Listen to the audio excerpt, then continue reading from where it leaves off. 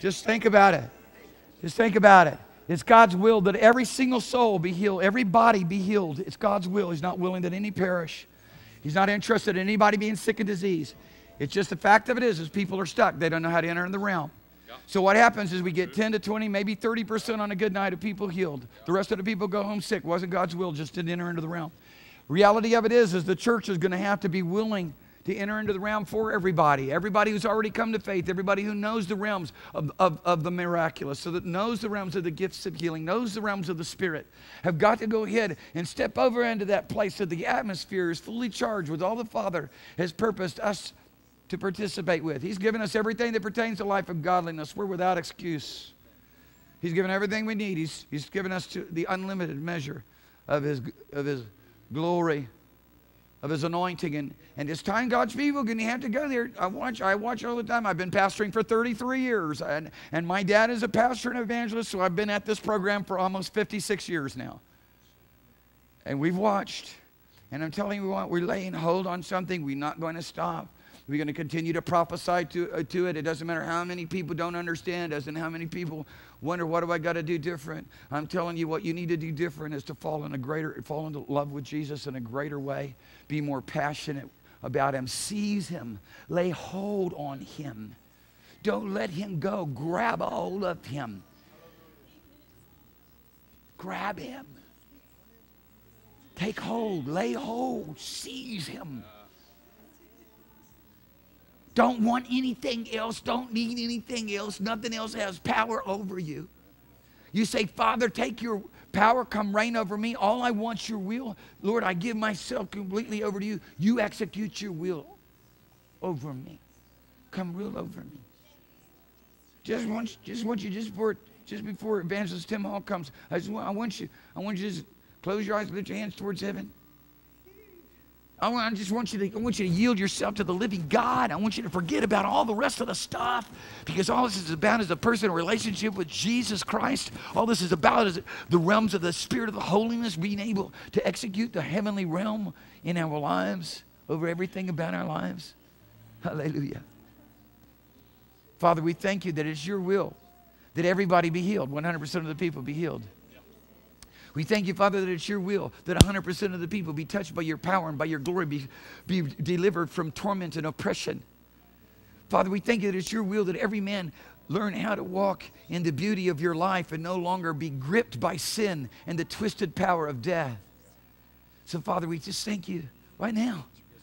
Holy Spirit, we thank you right now for doing a work that goes beyond the ability of any human being. Lord, we thank you for that sincere and willing hearts here in this place that would receive from you. Religion will keep you away from, listen, religion will keep you out of the realms of the anointing as much as sin will. I'm telling you right now, it will keep you out just as much as sin will. It's time to get into a relationship where you're more hungry for God, you're more interested in touching heaven than being seen by men.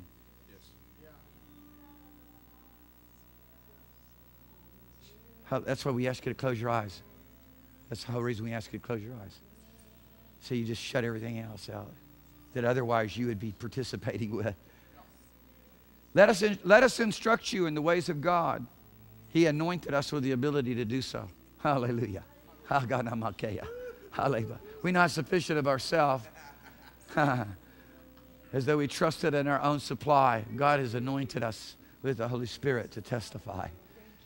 To raise up a church, to raise up a mighty army, not just a few, with faces like lions, run like horses, can't be stopped. Hallelujah. Filled with all the goodness of the power of the living God, filled with every dimension, growing up into all things that Jesus has, growing up into Him into all things. Hallelujah. Who is our head? Hallelujah. Hallelujah.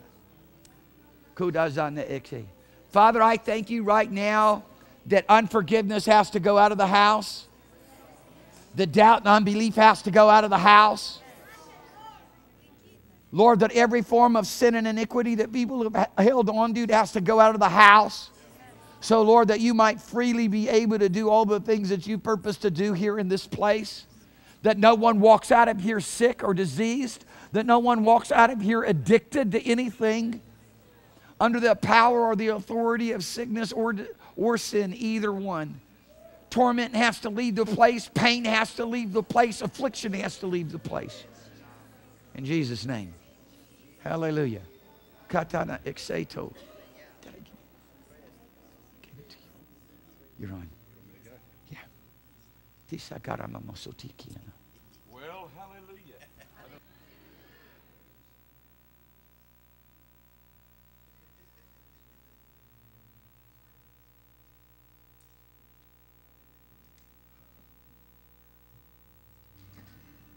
Should be on. Should be on. Hello. You're on. Hello, You are now Caleb. on. No, Josh. You can look after that. Hello, Jake. Like your teeth. Is that Josiah up there? How are you? I look around for my mates. You all happy tonight? Yeah. Jolly good to see you, by the way. Jolly good. We're down here tonight. It's cozy. Everybody happy? Yes. Well, I better go up there like a gazelle.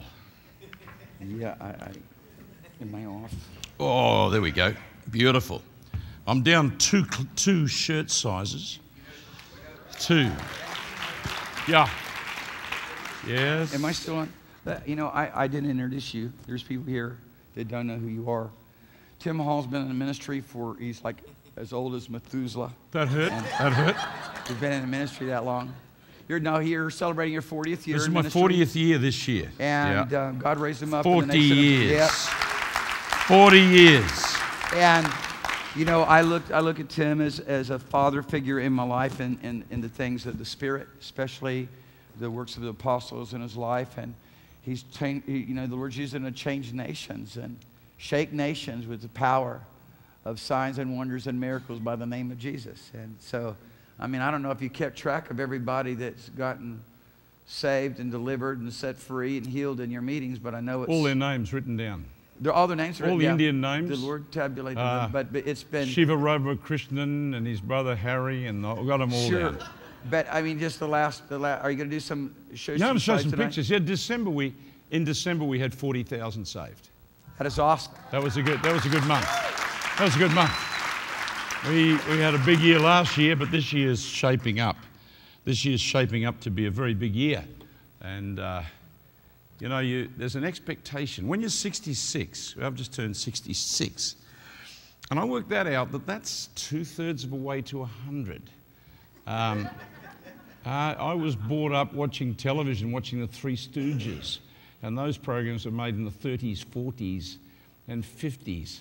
And I was born in 1948, 3 years after the Second World War finished.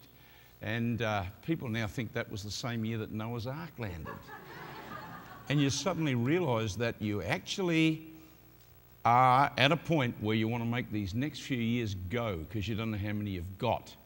A lot of my friends have dropped dead. They're gone. A lot of my friends, gone.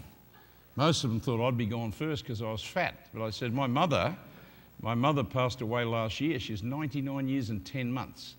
She died just a month, 2 months before her 100th birthday. But I thought about it. She was 9 months in the womb, and as far as I was concerned, she's a living person from the day of conception. So she was actually over 100 years on this planet, even though she was in her mother's womb for 9 months. And she was always fat, so there's hope for me.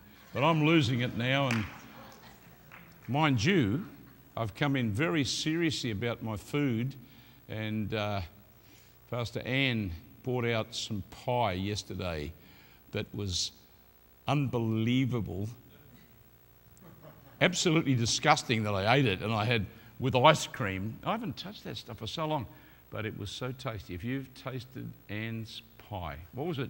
What, blackberry, blueberry? It was magnificent. In fact, my mouth, I've got saliva running here. It is great to be here because I feel like I'm with family. I know I'm with family. I've watched the kids grow up. I mean, and they're all growing. I mean, I remember when you, Jake, were knee-high to a grasshopper. Look at you now. You've got new teeth. Haven't you? You've got second teeth. Come up here, show them to us. Let's have a good look at them. So look, flash them like this. See mine? They look pretty good, don't they? They're expensive. You got yours for nothing. I had to go to the dentist and he did a lot of work, so don't eat candy. Do you like candy? Eat moderate amounts, moderate. So if your granddad, Dave, gives you lots of candy, restrict it. Anything to say to the people? What do they need to get saved? Live for Jesus? How have you been anyway? Haven't got married since I saw you last? Still single? Going well? Business? Thriving? Making money? Yeah. What have you been up to? Not much? Young lady in your life? Not engaged, married, nothing like that? No. You like it up here? Want to be a preacher one day? Thought you might. All right, you can go. Bless you. Bless you. That's it. And Josiah, how tall are you now? Stand up. Oh my goodness, what are they feeding you on? Unbelievable. He's about 6'3". Sit down there, mate. Josh, how you doing, mate? Stand up. Still got the red hair? Is that Caleb? Oh yeah, there's Caleb up there. Yeah, that's Josh. What are you pretending to be Caleb for? That's a good flock of red hair. I'd love red hair. I'd love red hair. I'd love to be tall. I said to the Lord, I want to be big. And I kept going sideways. I said, why am I not tall? He said, because you didn't stress which direction. Let's have a word of prayer. Lovely to see you all. It is lovely to see you all. Father, thank you for the power of the Holy Ghost. Thank you for the anointing. You're going to come and touch us tonight. You're going to come and touch us tonight. You're already touching us. Stepping in, stepping in, stepping in. Oh, Jesus, give us a big drink of the new wine. Let healing power break loose. Thank you. Thank you. Thank you. Thank you. Amen. Amen. I would like to honour Pastor Mark tonight. Just say that over the years there's 3 men in the world and there's 3 men that have inspired me. There's been some great women preachers in history that I've studied and have impacted me. But of living people, there are 3 men that have impacted my life the most, had the biggest impact. In evangelism, it's been Reinhard Bonnke. He's been my hero for many, many years. Rodney Howard-Browne, I can't put my finger exactly why, just Rodney.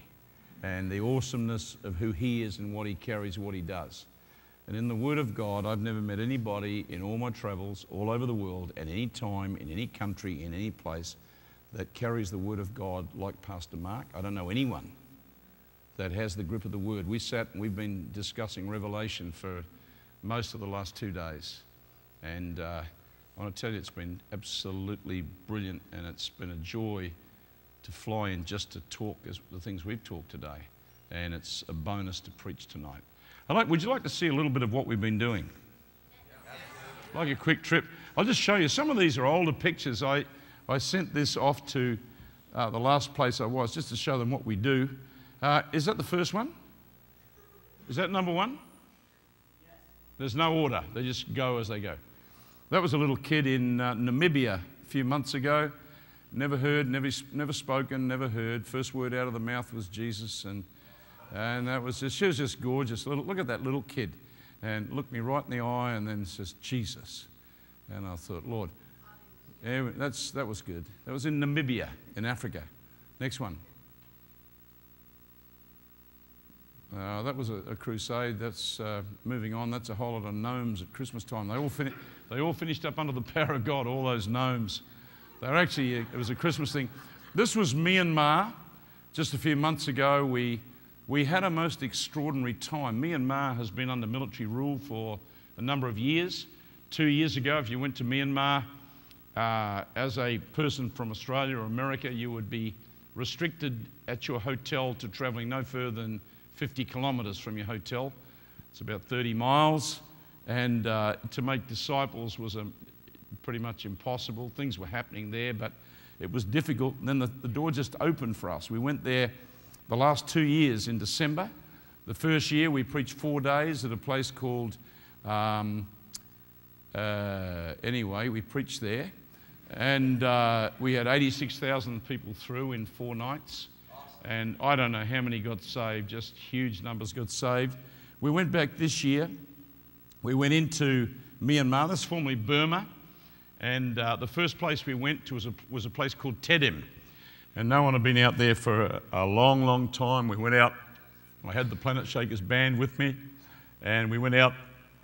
They were in a bus. They told us later that 3 buses a year go over this road. The band were looking out the window straight down. Couldn't see the side of the road. They're looking straight down. I was in a 4-wheel drive, but every now and again that thing would slip around on the road. And I think, here we go, heaven, here we come. But we got there was 9,000 people. They'd never seen a crowd like it. And the Spirit of the Lord hit the place, paralysed. We get a couple of paralysed people got raised up. All sorts of miracles. Everything broke out there, and I guess 2/3 of that crowd gave their life to Christ, was saved. We drove back and we came back to Kalemu, that's right, to this place. And we had 3 nights there. The place packed out the last night, probably around the 30,000 on the last night. In the meeting, 20,000, 25 probably, and then 30. And of those, every night, half that crowd got saved and made decisions. Some nights just about everybody had their hand up. The miracles broke out. The cripples were walking, the deaf and the mute, and everything was getting, everybody just, the miracles breaking out. We went back to Yangon, which is formerly called Rangoon. And we had a 4,000-seat stadium, and which we just want to get our foot in the door.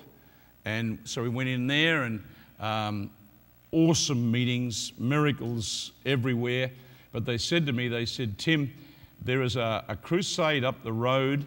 They have about 20,000 people, and the speaker was unable to get his visa, and they haven't got a speaker, and they've requested, would you come? So what you have to do is preach the gospel in the afternoon, and go flat out there in the afternoon, and then get in a car and drive 2.5 hours, and then preach again to the crowd, and then drive home 2.5 hours. Are you up to it? And I said, if there's a chance to preach out there to 20,000 and get a lot of people saved, I'm up to pretty much anything. I've learnt that in Myanmar, if they say it's a 2-hour drive, it's not. I preached, we had a move of God, preached in Yangon, tremendous release of the Holy Ghost, got in the car, 4-hour drive, preached the gospel, had a great move of God, probably 6,000 or 7,000 saved, got in the car, drove 4 hours back, and from 1 o'clock in the morning till 1 the next morning, preached 2 crusade meetings, big altar calls to thousands of people, probably had 10,000 or more saved, and we had driven for 8 hours.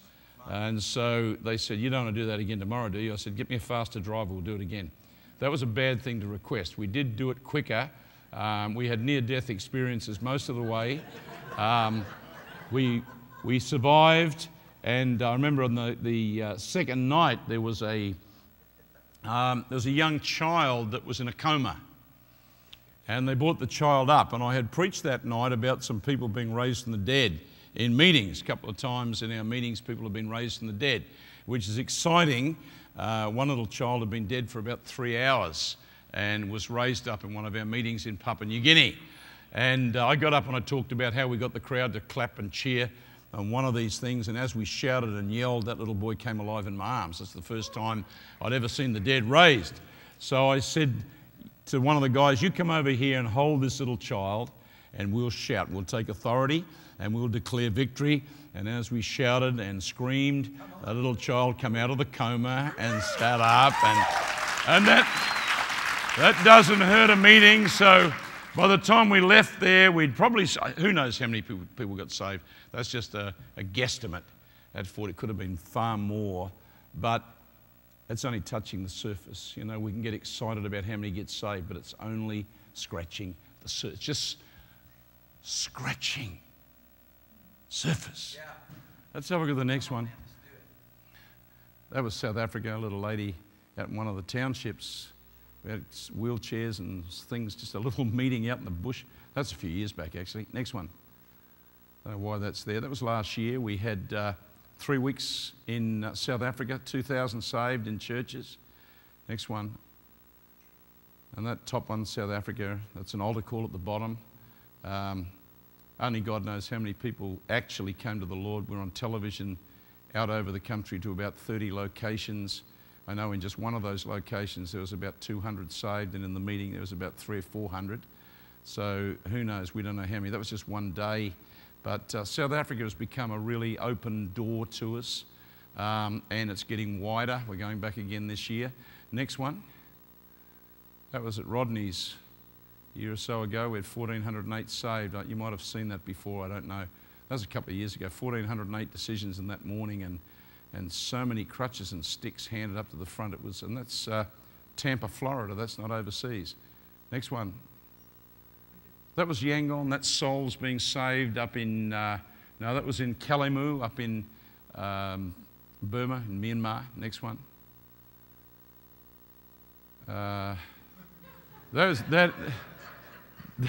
Yeah, we jumped that one. That was actually Guadalcanal.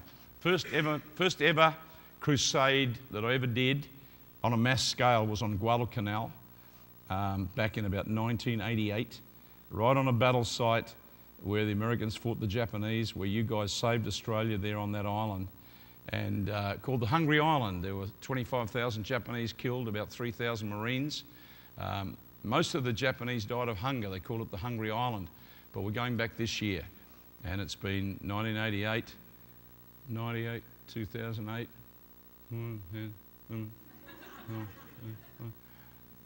That's a lot of years ago, and we're going back this year, and I'm believing that for something bigger to happen there.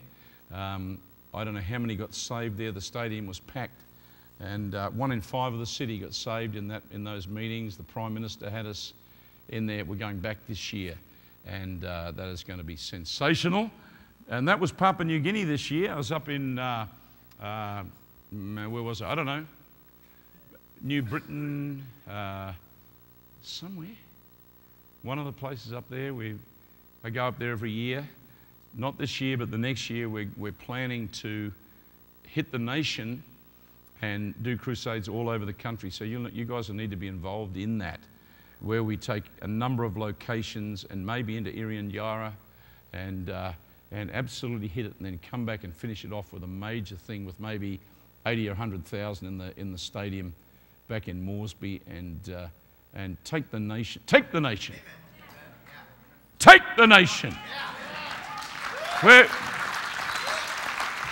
We're not here just to whistle Dixie. We're not here just to whistle Dixie. You know the beautiful thing? A guy came up to me one day and he said, "Tim, you inspire me. You inspire me." And I felt pretty good about that. And my ego was being tickled. And I said, "Why is that?" He says, "Because if God can use you, he can use anybody." And the truth of it is, not many mighty, not many noble. God's chosen the foolish things of this world to confound the wise. And the good news is that there are people here, if you can dare to believe it, who he is preparing to go and have major meetings across the nations on a scale that you've never dreamed, preaching to great, uncountable multitudes. And the world is waiting. The whole of creation is groaning, eagerly, earnestly awaiting the manifestation of the sons of God. I believe the word to earnestly anticipate and expect means to stretch your head and look, to stretch the head and wait in expectation. They're waiting for someone to come carrying the power of God. The world is not waiting for more preachers. The world is not waiting for more people to come and preach a nice, communicating message. The world is waiting for men and women of God loaded, like loaded guns, to come into their environment and stir the waters of faith so that they can jump in and touch the manifest power and presence of God. And I want to put the challenge to you. Put the challenge to you. How many young men, how many young women, men, older women here are saying, look, we've been around the bush a long time. We've been around this mountain a long time. It's time for us to begin to go and take nations. Yes. I've been looking at my planner this year and I'm weary reading it. We've got crusades in Vanuatu. We have the biggest event ever planned in Vanuatu in the South Pacific. Churches all coming together this year. Who knows, 10,000 a night, but it'll be the biggest thing that's ever happened in that country. Where we've got an invitation to go into Tonga. We've got invitations to go into wherever right now. And I'm working with a new guy that's going to go in ahead of me and set things up and pulling things together and starting to believe God. How can we raise the amount of money that has to be raised to do the stuff we have to do? I've had people saying, why don't you retire? And I said, why don't you go and jump in the lake? Why don't you take a 2-mile walk on a 1-mile jetty with no water wings? What do? Buy a Volvo car, put a hat on, buy a cat, grow tomatoes and sit in a rocking chair. Not me. Not me. Not you. You're born with destiny in your heart. You wake up with destiny. You wake up in the morning knowing that you've been born for some great task. You're born to do exploits. Next one. This is just saying hello. Oh, that's an old one. That's an old one from the National Stadium in Port Moresby, but that's where we'll be in 16, and that thing will have 100,000 people, 80 to 100,000 people, and that whole nation will be impacted in, I don't know whether we'll go a week or 2 weeks, but we'll run crusades all over that nation and then slam and it's time to slam nations. Yes. Yes. Yes, Lord Jesus. Next one. Yep, next one. And that was souls in Myanmar, just about 6,000 that night, 7,000 people coming to Christ. The greatest sight in the world is seeing people by the multitude streaming into the kingdom of God. There's no more addictive sight. There's nothing that can stir your heart like seeing vast multitudes into the kingdom. Lovely to see Mrs. Skonkin here tonight too. She's a lovely lady. Her boys are champions and she's wonderful. And great to see you guys tonight. Sneaking up from Oceanside. Next one. And that was the hall in Yangon. But it must have gone well because they've been talking to us about a 50,000 a night stadium for a healing crusade, which they'll pay for. And I thought, that's music to the ears. Yeah. We're preparing a 100,000 a night crusade up in Sri Lanka. We've got crusades through the islands. We've got India's opened up. There's stuff. And I'm just trying to get myself into a place with the Lord's help where this old body is fit enough to take on the task. And I just want to shed the old skin and come out of it in a new place to do another 34 years would be good. I'd like to drop dead at 101. Preaching, just not even drop dead, just go in the rapture. I believe in the rapture of the church. I believe there's a great snatching away. I believe that Jesus is coming soon. I believe he's coming in glory. I believe that he will tread the winepress of the fierce wrath of Almighty God. Who is this that comes out of Bosra? His robes dipped in blood, 'tis I mighty to save. I have trod the fierce winepress of the wrath of Almighty God alone. They'll turn their weapons on him. They'll turn their weapons on him, which is a very stupid thing to do. This is not the Lamb coming to be crucified. This is the Lion coming with hair white like wool, eyes blazing like bronze in the furnace, robe dipped in blood, and this is not his own blood. This is the blood of the winepress of the fierce wrath of Almighty God. Out of his mouth comes a sharp two-edged sword that with he should smite the nations. He's called the word of God. In righteousness he wages war. On his thigh he has a name.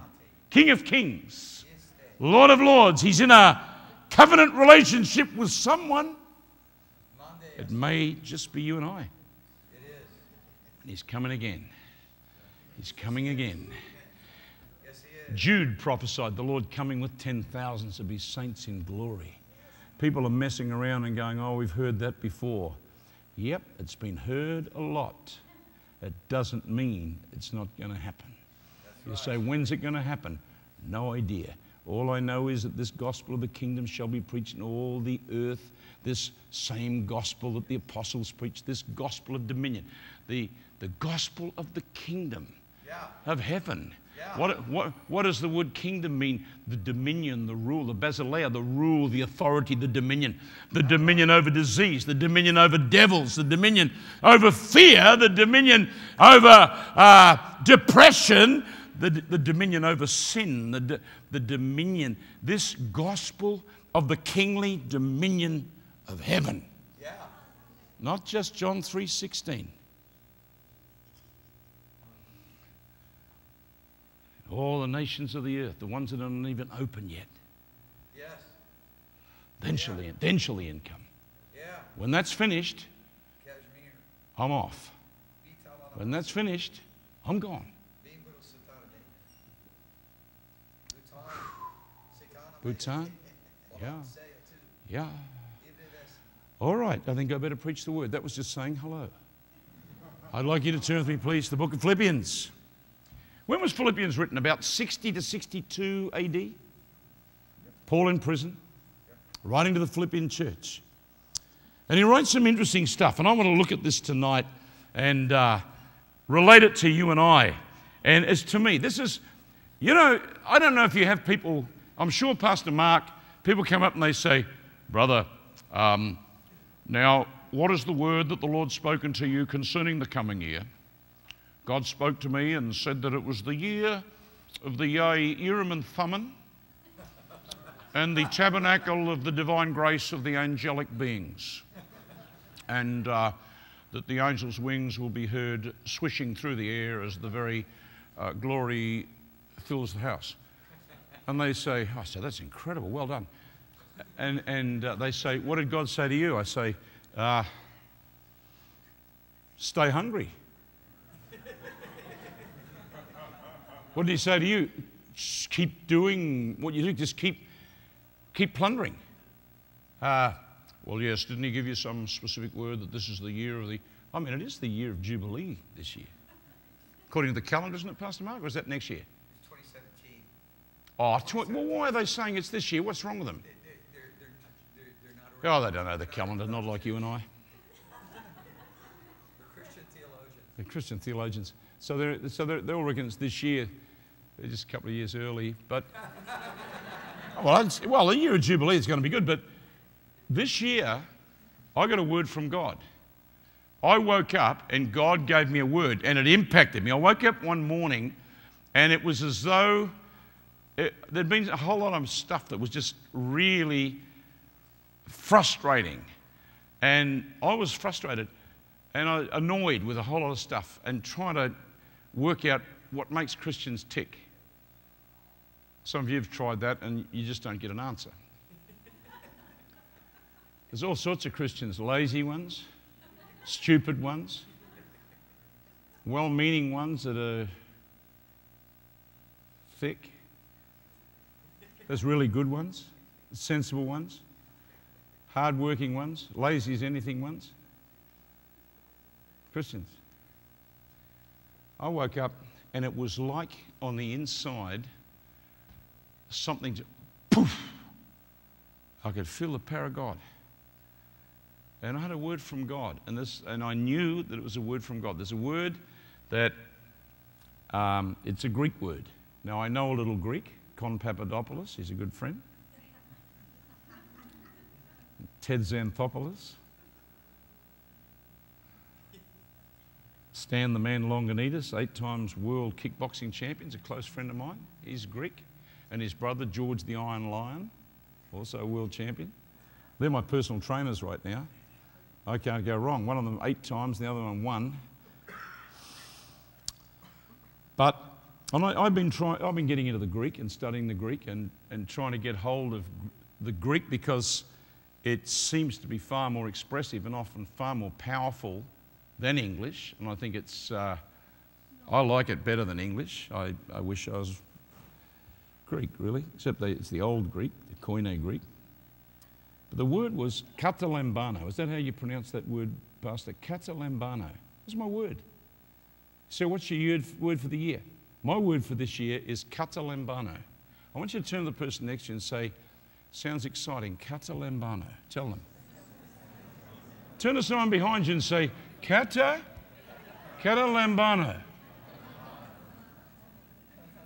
Yeah.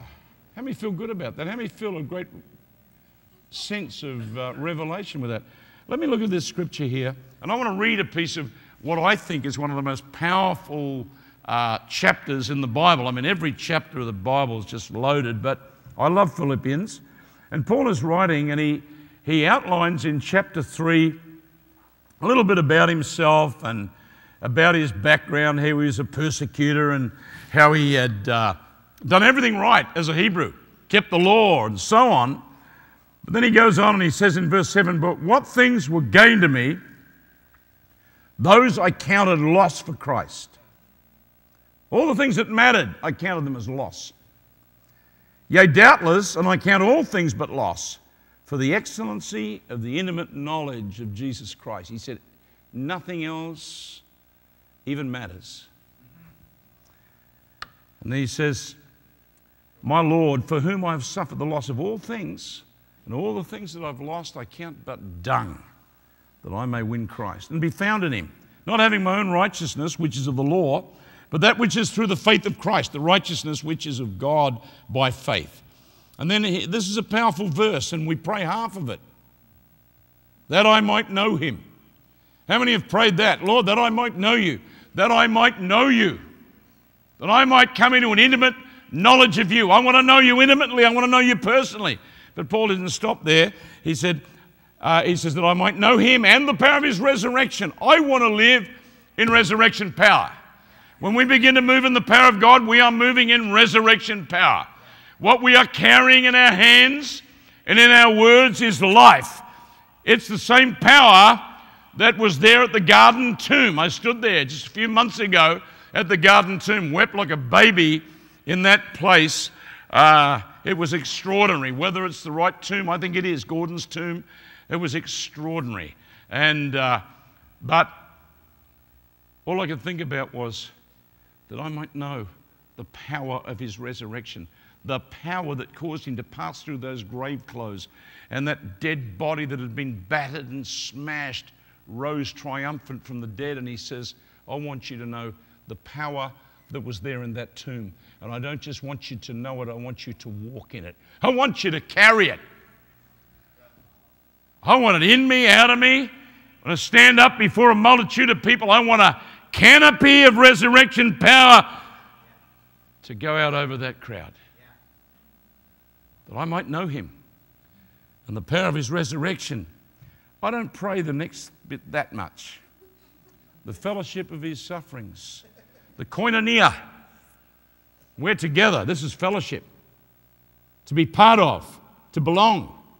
Gathered together. Of his sufferings? Oh, okay. Crucifixion, scourging. I think I'd pray the first couple. Being made conformable unto his death. That's a pretty rugged prayer that Paul prayed, and he lived it. He lived it. Scourged, beaten, stoned, flogged till his back would have been striped like a ploughed field, covered in scars, and finally taken out on the Appian Way and beheaded under the direction of Nero. He fulfilled that. He says, if by any means I might attain unto the resurrection of the dead, he says, I want to fulfill this thing. I want to finish this thing. I'm going to go through with this thing, whatever it costs, whatever I have to go through, whatever I have to do, I want to fulfill this thing. And he says, not as though I had already attained. That's the word lambano, which means to seize, to take hold of. Lambano there's a touch of violence about it. It's a strong seizing, taking hold. Not that I've yet really seized and taken hold of all of these things. Not that I've yet grabbed hold, really, of everything that I'm called to. I haven't seized it yet. Either we're already perfect or complete, or have finished my course, or have done what I'm called to do. I love what it says in the book of Ephesians chapter 6. It says, take unto you the whole armor of God, that you may withstand in the evil, that you may withstand in the evil day, and having done all, to stand. Basically, having done everything you're called to do, you're still standing. When the battle's over and you've achieved everything that you were called to do, you're still standing and standing strong, saying, whatever's left, bring it on. And then he says this. He says, brethren, he says, not that I already obtained or were already complete, but I follow after, if that I may apprehend that for which also I am apprehended of Jesus. Brethren, I count not myself to have apprehended, but this one thing I do, forgetting those things which are behind and reaching forth unto those things which are before, I press towards the mark. Interesting bit of scripture. He says, not that I've yet seized hold of everything that is there for me to do and be. Not that I'm yet in the place that I want to be. How many feel like that sometimes? How many feel like that often? I feel like it all the time. I have a constant sense of satisfied unsatisfaction. A constant sense that I've got to push out. A constant sense that if I settle and I'm happy with where I'm at right now, I've got a problem. A constant sense of having done nothing. After 40 years of ministry, I have an incredible sense of having achieved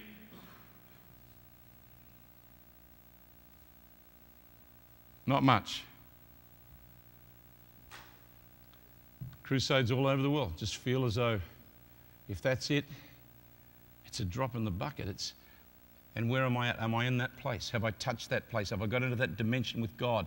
Have I sought God in the Word and in prayer and got into that place carrying and moving in that dimension of power that's there for me if I want it? Right. I think few people find the place in God and the dimension of power and the impacting fullness of what they can be in Christ. What they can do. Right. And every person in this room, myself, yourself, all of us, we all want to finish this course as it is. And Paul says, brethren, he says, I follow after, if that I may apprehend that for which I also am apprehended of Christ Jesus. It's a stronger word. He says, I follow after, if that I may apprehend. The word there is katalambano. It's a much stronger word. Kata, down. What is the meaning of kata actually, Pastor? Kata. Against, down. It throws a strength into that seizing. It takes it from grabbing hold to really pulling that thing to yourself. He says, not that I have yet reached out and grabbed my destiny yet to the full. Not that I have yet fully apprehended and seized what I'm called to. I haven't seized yet everything that's there for me. He said, I follow after it that I may actually apprehend everything for which I am apprehended of Christ. He says, I'm following because I want to seize hold of everything for which Jesus seized me. Same word, katalambano. And I thought about that, and I thought, what did Jesus do to seize me? What did Jesus actually do to seize me from going to hell? He left his heavenly place, emptied himself and came in the form of a man, humbled himself, took the form of a man, and he came, he says, I came, it's written in the book of the law, a body thou hast prepared for me. John the Baptist saw him. And when he came down there to the Jordan, John the Baptist said, behold, behold the Lamb of God that takes away the sins of the world.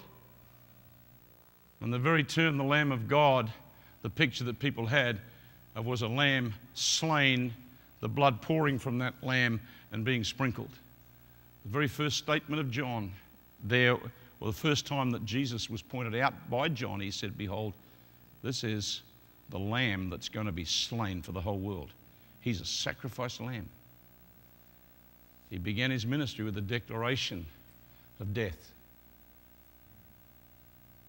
The death that Jesus died when he seized me, Catalambano. How did he seize me? He confronted everything that could be thrown, everything the devil could throw at him.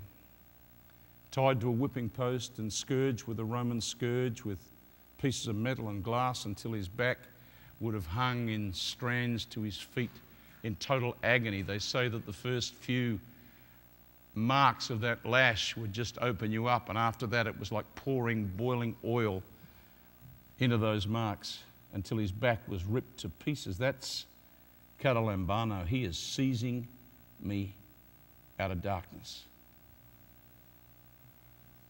Seizing me from hell. Then they took him. That thing jammed on his head with those thorns into his skull and dragged him away and nailed him naked to the cross and raised him up there covered in blood, torn to pieces. The Bible says marred beyond any man, the beard ripped from his face, his body, a mass of blood and torn flesh, and hung him up there between heaven and earth. That is Catalambano. That's how he seized me. How should I seize him? Right. If that's how he seized me, what do I have to do or be? What risks do I have to take?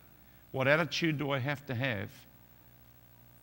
to seize in response to him seizing me? I watched that movie, The Passion of the Christ. I remember as I watched that movie, The Passion of the Christ, as he was being scourged, I just wept and I kept saying, Jesus, I have never responded. I have never truly responded to what you've done. I've potted around, insipid, half-hearted. The body of Christ even today, how is it responding to the intensity of the price that was paid for it? Christians living in sin, getting around, God winking at sin, Christians getting around half-baked, couldn't care about the harvest. Someone once said, and I think it's true, if we don't have a passion for the harvest, we need to check very seriously we're not still part of it. Right. Paul said, he said, I am following hard that I might apprehend that for which I was apprehended. I'm going to seize hold of that for which Jesus so powerfully, Catalambano, seized hold for me.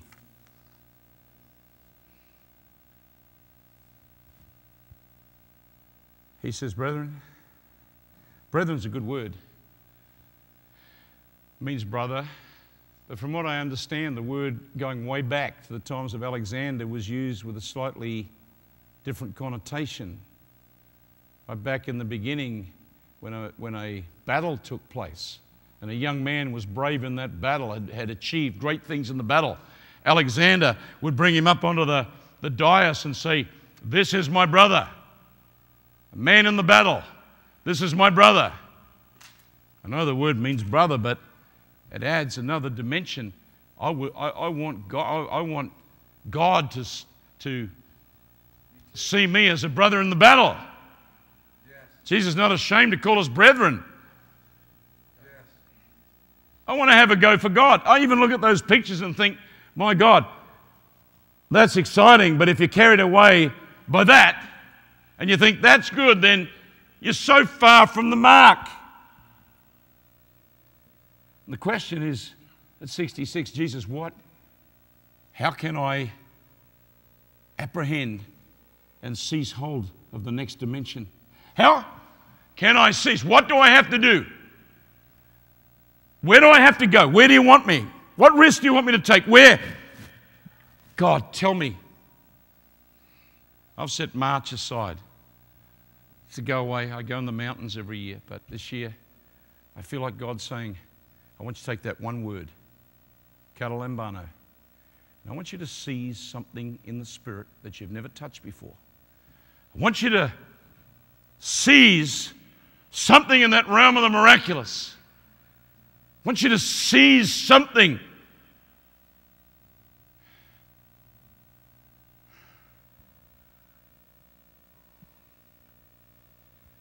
He says, brethren, I count not myself to have apprehended. I haven't seized it yet. I'm not there yet. This is Paul writing. He's already been used phenomenally. Phenomenally. Breaking open places, sweeping moves of God, miracles. He says, but I do this. He said, I'm forgetting the things that lie behind. And God said to me, Tim, even your successes, just let them stir you, but don't dwell on them. Be stirred by them, but don't dwell on them.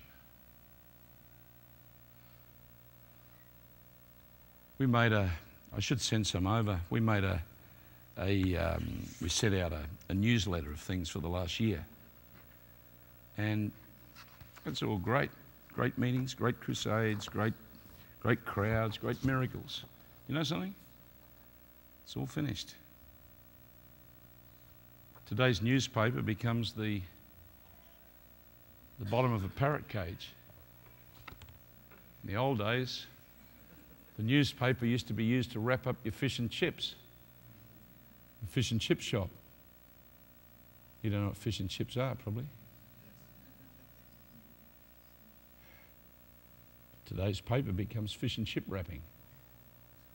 All of our successes today soon pass.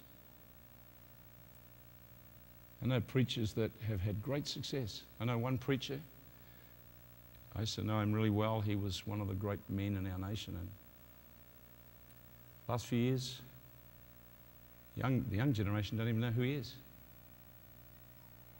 All of his success, who was he? Yesterday's gone. It's gone. Our failures, forget them. You had a failure in the past, haven't we all? Fallen short, haven't we all? Messed up, haven't we all? It's not where we've been. It's where we are and where we're going. You say, well, I was in the ministry, I've been a man, it's gone. It's over. You can't change it. See people batter themselves and batter themselves and batter themselves over things they've done and things they've missed and living in regret. It's over.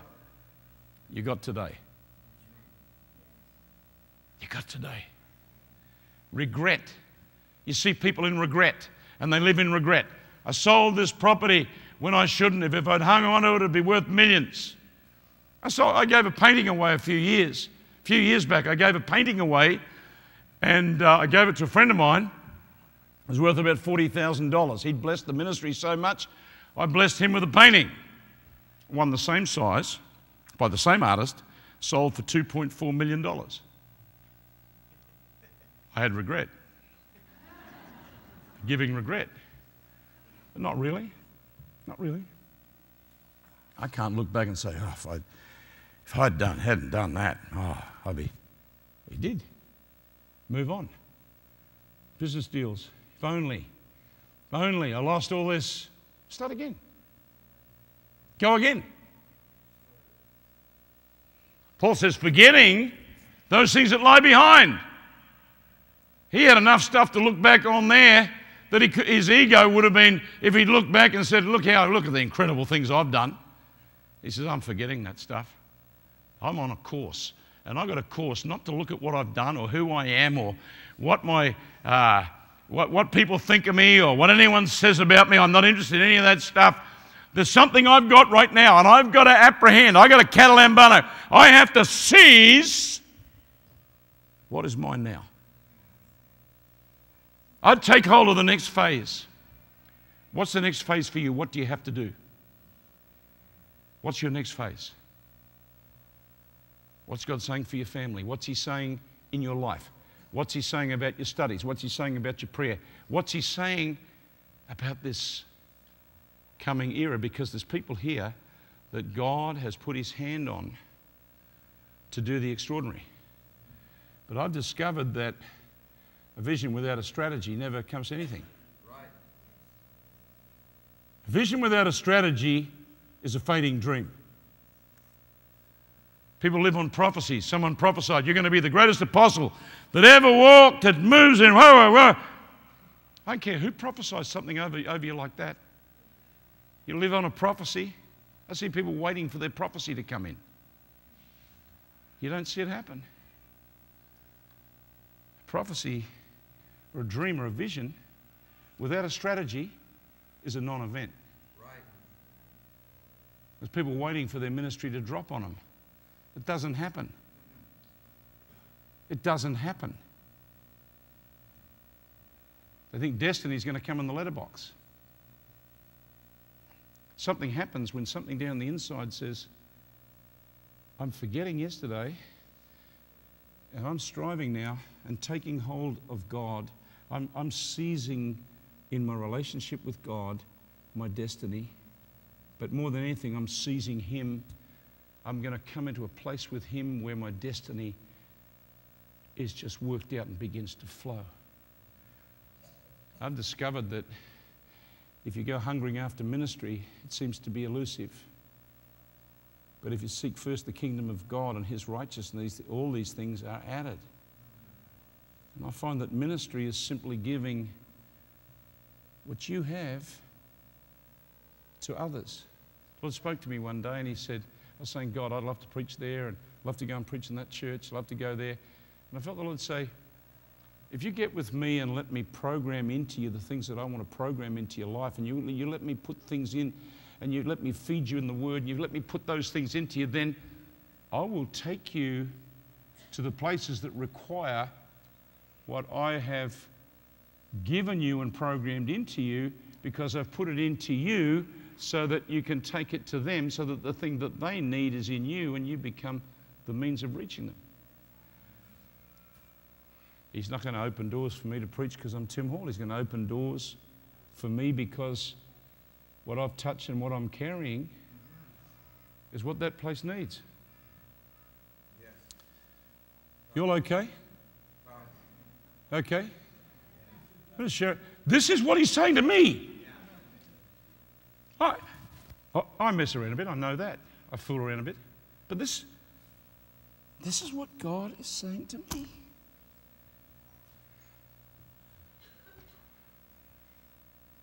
I don't want to miss. I used to think, if only I was 30 at this time, just coming into it. No, I don't want to be 30. 40 years is like completing your probation for your license. You're just starting to understand a little bit about preaching the gospel. You're just understanding a little bit about people. I feel like I'm just starting to understand a little bit about this awesome thing that we're involved with called living for Jesus. So I wouldn't want to go back. I go, okay, I'll get fit like a 30-year-old. You can laugh. I went to the doctor. My blood pressure runs 120 on 75/80. Blood test comes up, everything's great. The doctor said, "You're the healthiest fat man I've ever met."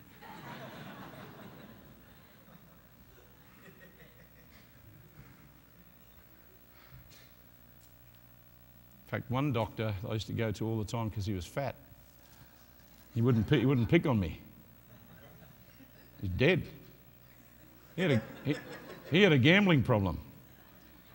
And I used to go and try and help him with his gambling problem. So I'd sit there and just give him a bit of counselling and then say, "Now, how much was my fee?"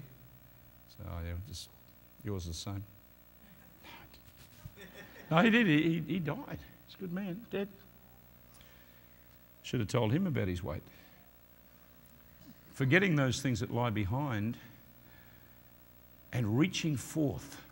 How do you reach forth? How do you reach forth? How do you reach forth? How long am I supposed to preach tonight? What's the preaching time? How do you reach forth? Here's the exciting thing about what we are as Christians. The Bible says, now faith is the substance, the hypostasis. Now faith is the substance of things hoped for, the evidence of things not yet seen, the certainty, the title deed of things not yet seen. Faith, the substance of things hoped for. Substance and certainty, hypostasis, the standing under with strength of things confidently and certainly expected. The evidence, the certainty of things not yet seen. So what's that about? What's faith? We're time travelers. We're time travelers. You go back to the prophets. God took John on the island of Patmos, on a prison island, and said, "Come with me. I'm taking you out 2,000 odd years. And I want you to come up here and I want you to see what's going to happen." And he wrote as fast as he could, probably on his face with tears streaming down his face, writing as fast and as he can the things that he was seeing. Who knows? But he was here on Patmos, but he was out there seeing. God took Isaiah, Jeremiah, Daniel. He took Daniel out and showed him the exact day of the crucifixion. Daniel 9. So what are we? We're time travelers. What do you mean? When we start to pray in the Holy Ghost, we start to pray in the language of the Spirit, and we get lost into the presence of God, God is not bound by time. He dwells outside of time, outside of everything of man. He dwells in another dimension. We pray in the Holy Ghost and press in worship and push into a place where we step out of the realm that's dictated by time and come into a place where God can say, "Come for a walk with me. I'm going to show you the things that are hereafter. I want to show you things that I want to take you into. I want to reveal to you things that are to come." Yeah. And something gets anchored in your spirit and you're over there, but you're here, and you come back in your prayer time and you go, wow, I got the substance of something I'm confidently and certainly expecting. I've got the evidence of something that hasn't even come into being yet. I remember Pastor Mark talking to me, and he said, "God's going to take us to the Silk Road." Up the Silk Road. And I thought, that's impressive. Now I'm watching it happen, and I'm sort of getting involved in it. We're looking at Bhutan. I've got doors, things, into these nations. I remember as a young man seeing Reinhard Bonnke's tent and seeing 35,000 people and thinking, oh God, to preach to 35,000 people. Preached to 100,000 since then. People as far as I could see. That night, half of them got saved.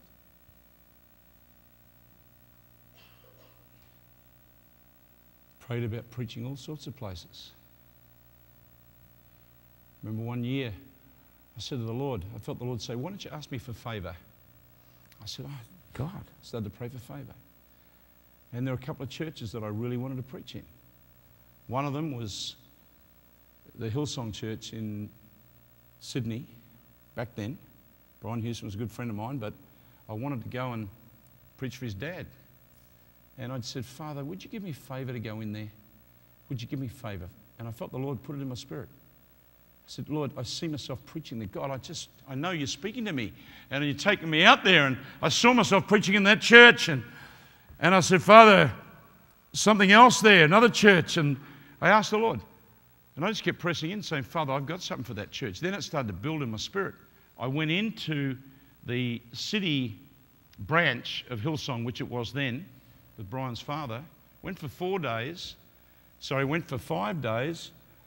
Stayed 25 nights, 5 nights a week, 30 or 40 saved every night.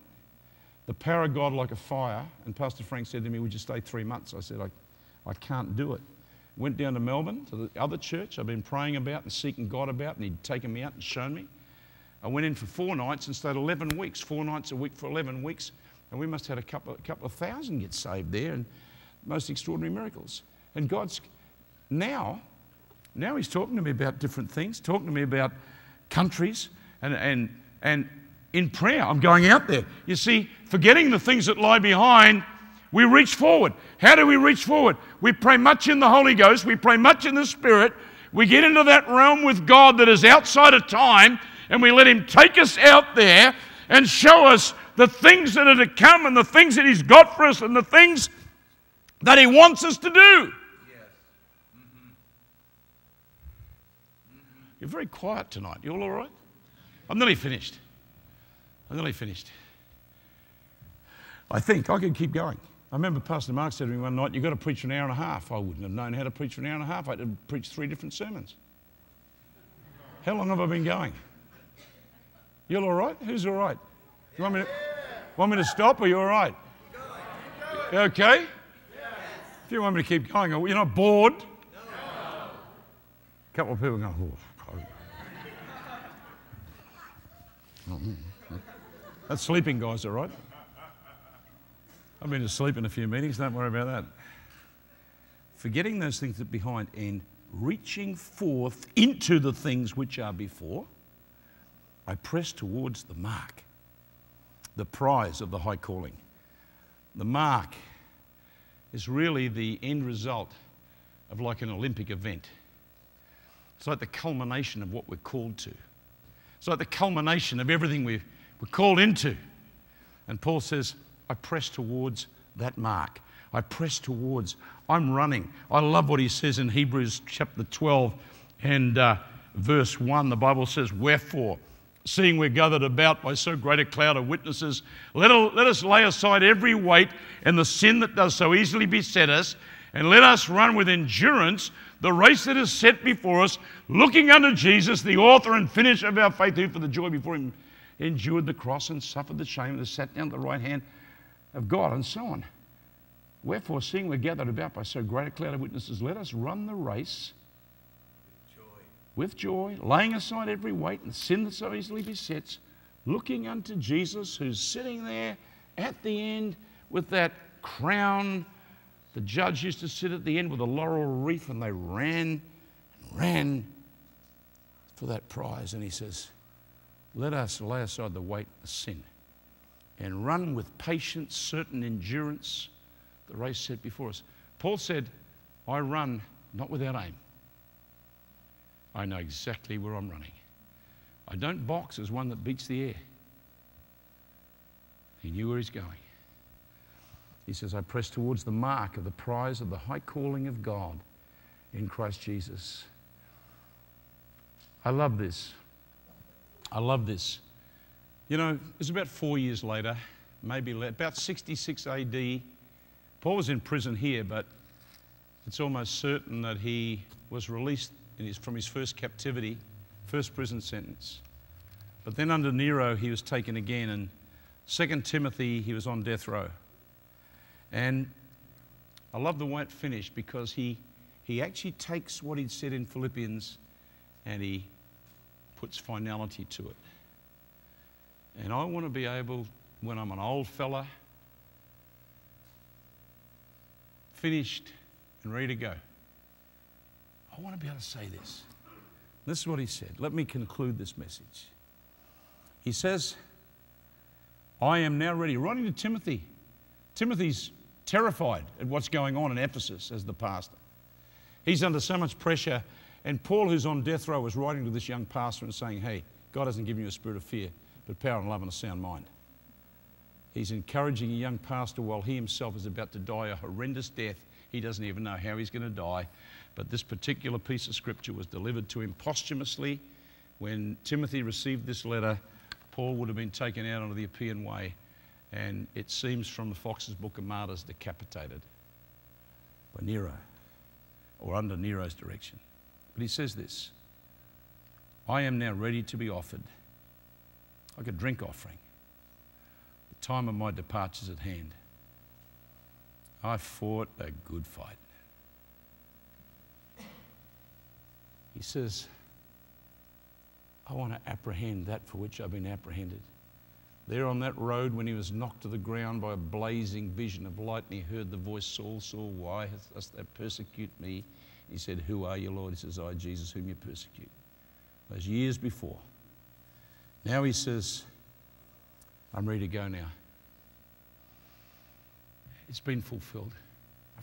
He says, I fought a good fight and I have finished my course. It's incredible in the Greek, and I've got to be careful in the Greek because I never used to dare, but now I'm just getting a little more confident with the Reverend here. He says, I fought a good fight. Two words are used in the Greek, agon and agonizomai. The word agon is the word from which we get agony. But it really speaks of a struggle, probably in the arena or in the Olympics, a strong event in the arena.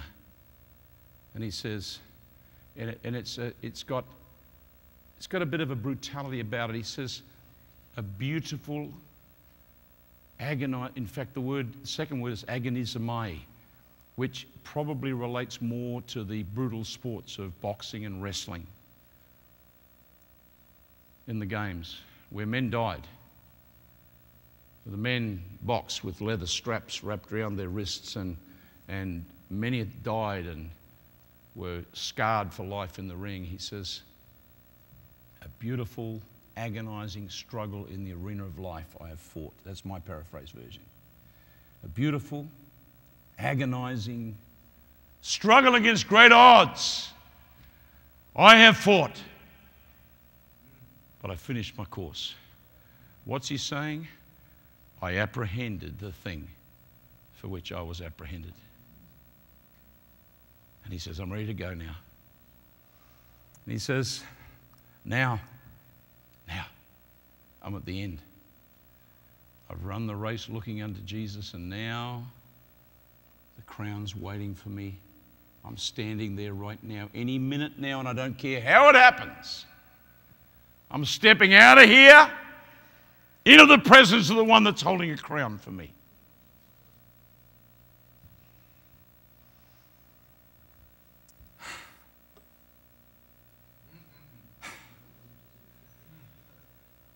Now there's a crown for me.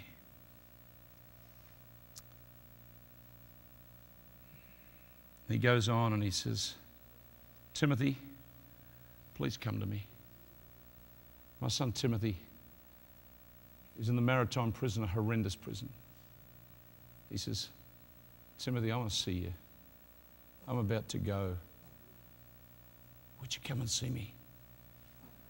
He says, everybody's left me. Demas has forsaken me. He's gone. Crescens has gone to Galatia. Even Titus has gone to Dalmatia. He says, the only one with me is good old faithful Luke. He doesn't leave. He's with me, and can you get Mark John?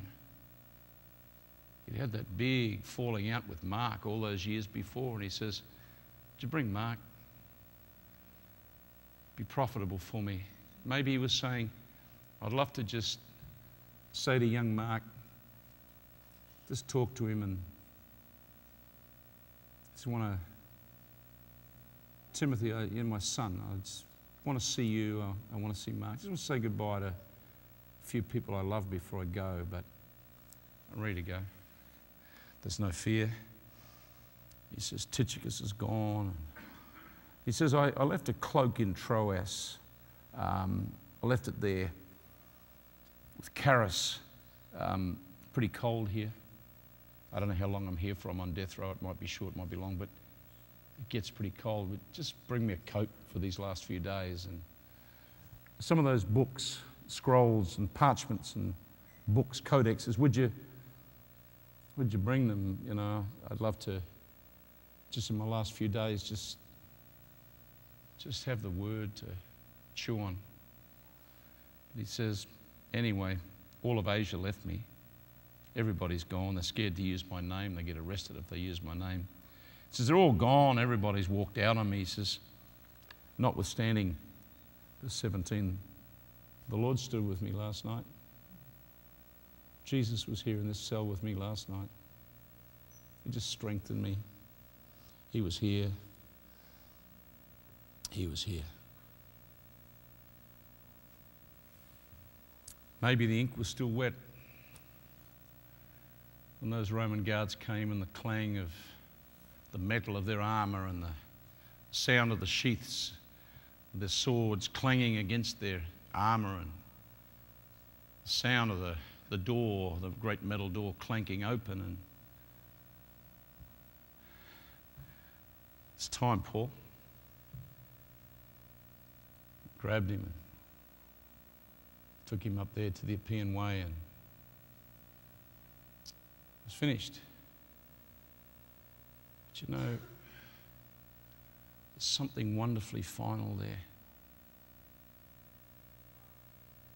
There's something wonderfully final about just those words. I fought a great fight, and I have finished my race. The word there, Domos, a foot race. I finished my foot race. And I've come right now to the one sitting on the throne. I'm ready to go and get my crown. It's only about 4 years later. I would love that testimony. That I've run it, fulfilled it. It's very quiet here. It's very quiet. This is wonderful days. Wonderful days. God's days.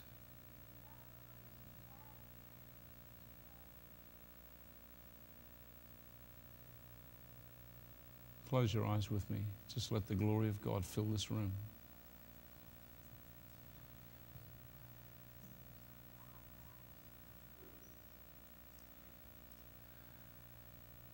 Let the King's glory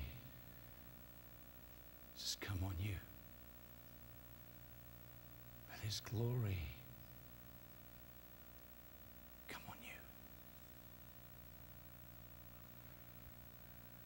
Forgetting the things that lie behind, folks. We press on. We're going forward. Forgetting the things that lie behind. We reach forth. Reaching forth.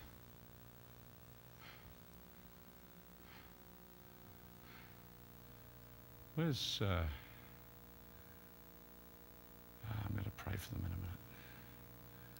Let His glory come on you. I'll leave it for a sec.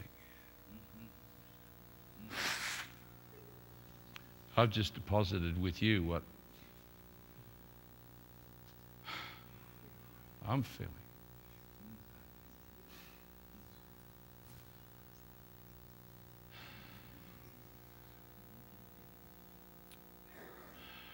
We walk into heaven, I think I've told you before. A couple of years ago, God spoke to me and He said, look at all the martyrs in history. And I wonder if when we walk into heaven, we walk past them first. The Bible says he'd wipe away all tears. I wonder if he wipes them away a little after we've gone into heaven and seen what his plan was for us, what we could have been, and we see what could have been maybe. See how close we were to the blueprint. But I thought, God, the way I felt at the time, to walk in and walk past those martyrs, I thought, I don't even feel worthy to walk on the same ground. I thought, God, I don't want to have to walk into heaven and hang my head as one who did not apprehend the thing for which he paid such a great price to apprehend me. Holy Spirit. Holy Spirit of God. He's just breathing on us here right now. I'm not game to move anywhere at the moment. I'm not game to move a step. I don't even feel lawfully that I can move very far in terms of where we go. I think God's talking to people. Sometimes in this atmosphere, he wants to talk to you. He wants to touch your spirit. He wants to show you things.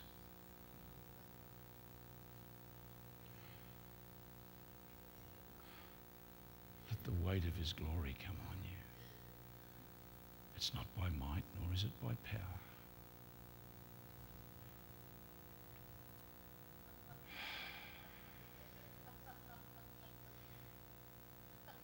Jesus. Just let him touch you. It's between you and he right now. It's between you and he. Let him touch you. Let him touch you. I haven't preached a healing message, miracle message. We'll pray for the sick in a couple of minutes.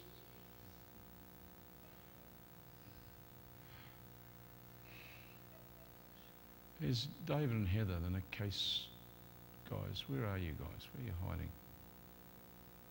Come here, Dave. Where's Heather? Heather there? Come up here. I saw you on the platform. I didn't know you'd gone somewhere. You guys are heading over to Tampa. Put your hands up to God. The greatest anointing on your life that you have ever known.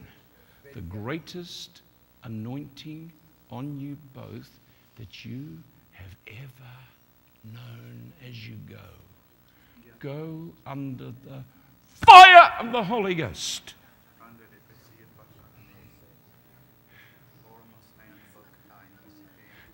Go in the fire of the Holy Ghost. Jesus.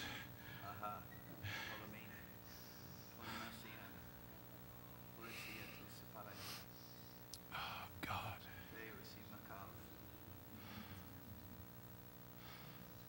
Oh, how many people sitting in the building tonight don't know Jesus? Don't know him. Know about him, never found him. Once walked with him, but you're backslidden. You know you're far from God.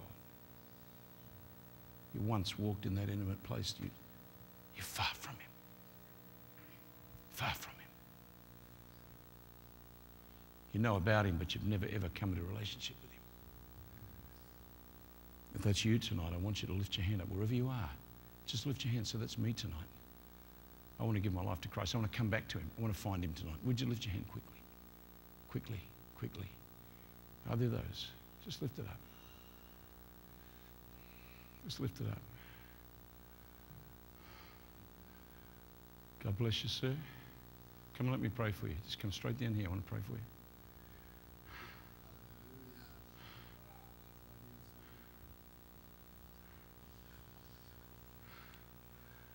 Jesus. Jesus. Jesus. It's a new day. It's a new day. It's Caleb, isn't it? It's Caleb? It is. I love that guy. Oh, Caleb, my mate. Caleb, the hand of God's on you. A soft heart. The Spirit of God's touching a soft heart. Never the same. Destined. Destiny. Destiny. Destiny. Destiny. There's destiny in your heart, Caleb. Destiny. Well, come here, brother. Just come up. Lift your hands. I've forgotten your first name, but I know you well. Is it? Mike. Yeah, Mike. Good to see you, man. Jesus. My God, that's the power of the Holy Ghost. Come here, Kate. Come over here, my brother. Lift your hands up to God. Father, stir, impart and stir with power. God, a greater dimension of power than you've ever known, my God. A new place in the Holy Ghost. Bring him back, bring him back, bring him back. Gifts of the Holy Ghost, gifts of the Holy Ghost. Jesus, power from heaven.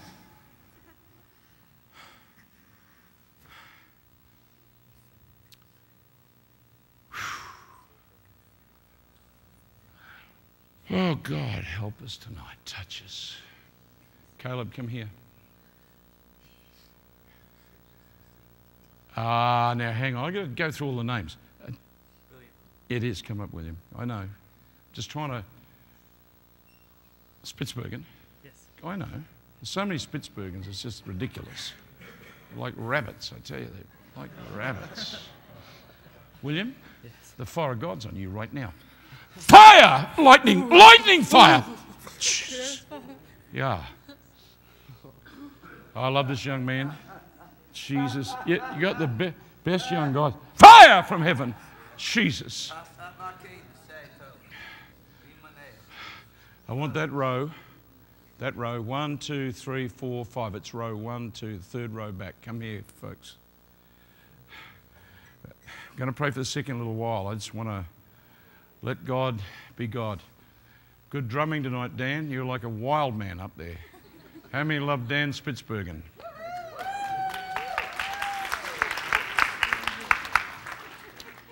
The nations are waiting for Dan. He's an honorary Australian.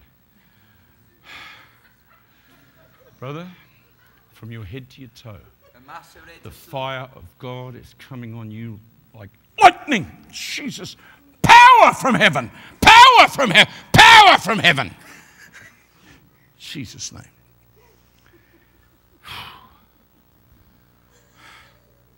Jesus. Power from heaven.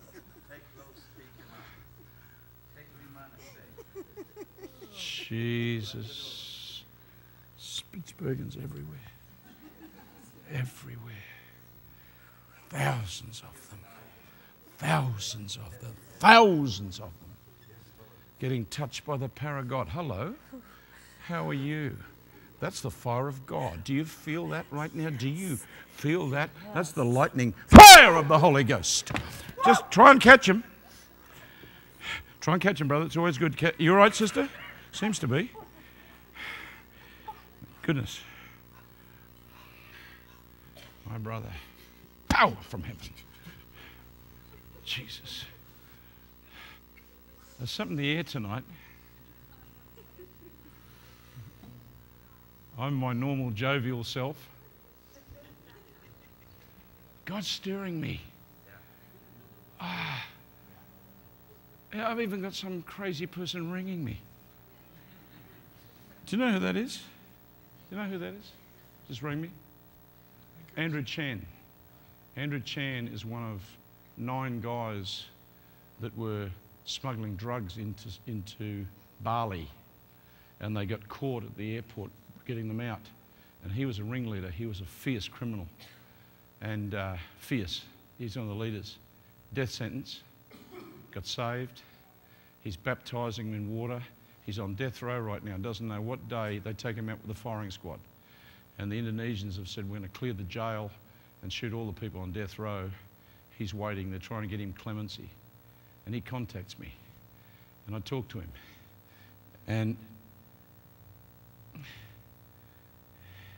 let me tell you the things he says to me.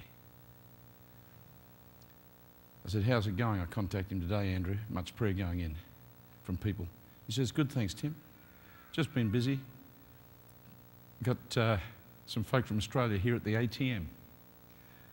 And I contacted him and he says, six lives were ended. Please pray for their families today. And he says, hi, Tim, please spread the word. Every person you know to use on social media and so on for these people. He said, I'm not worried about myself, but he said, I'm just concerned about those that are going to get shot that don't know him. And he sent me a picture of a man being baptised. He said, this man wanted to kill his father and his father was dying. He was willing to give his liver to his father so he would live. He said he wanted to kill his father, but when his father was later dying, this guy got saved and he then wanted to donate his liver to his father. Unfortunately, though, the father passed away. And here's another man, and this man was in court. And as he stood there and they're giving him the death sentence, he started to sing. He started to sing praises unto God. The judge was so overwhelmed, he dropped the death sentence and gave him 3 years. He just contacted me. He's on death row.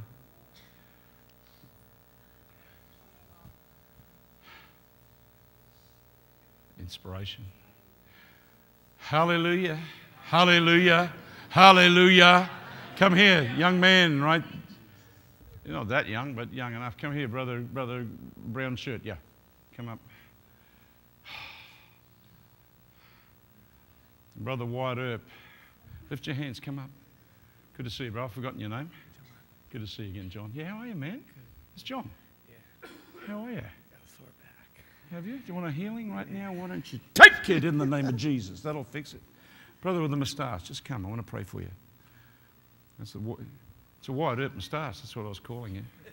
It's not. Your name's not Wyatt then. What's your name? Lauren. Oh, that's close. Hey, Lauren. God bless you, Father. Touch him right now with power from heaven. If you're a preacher of the gospel, come up here quickly. If you're a preacher of the gospel, come up this way. Every preacher of the gospel. Every preacher of the gospel, just come. How are you, sir? Very good. Lift your hands. What's your name? Jason. Have I met you before, haven't I? Maybe not. Where do you preach? Where do you minister? Evangelist? With him. God, good on you, man. Jesus, I like this man. There's Wyatt Earp and Bat Masterson. God. Fire! In Jesus' name. Hello. How are you? Lovely to see you. Lovely to see you. Haven't seen your boy, but I've seen his mum. Father, just touch her right now. She's a great woman of God. Great woman. Her husband was a powerful man. Jesus! Oh, yes, I know. I know. I'm feeling it. How you going, Stewie? Still delivering babies? You fixed up afterwards. Mm-hmm. Good on you, Stu. He's a good man. My God, I love this man. How's all your kids? Good. Jesus! Randy, look, I pray for you every time I come here, but every time I look up there, I feel like I just want to lay hands on you. You better bring Rob, bring the two twins. We used to walk around town and people thought we were triplets. My mother's name was Jessie Black, and my best mate was Brian White. And so Brian would come on holidays. Brian White would come up to the Black family. And I found out later that the name Black and White goes back, from what I understand, to the MacDonald clan in Scotland, who were cattle rustlers. And they would use the names Black or White, but they're actually the MacDonalds. So we're possibly from the same line. Where's Rob? Where's he gone? Randy. Fire! Watch him try and catch them. Someone come up here with Rob. Jesus. Fire! Ooh, gosh. Come here, Lizzie. I reckon Lizzie is absolutely brilliant. She's brilliant. The way it's going, I think I'm going to get her an Australian husband. Come down. Come down. You and Dan, come down. I think you deserve an Aussie husband. I feel that. What do you reckon, Dan? Power from heaven. One of the most creatively gifted girls. And she's wonderful. She's wonderful. Wonderful. Wonderful. This front row, there's something happening here. Come here. Come here. Bring the row. Why not? Bring the row. Bring the row.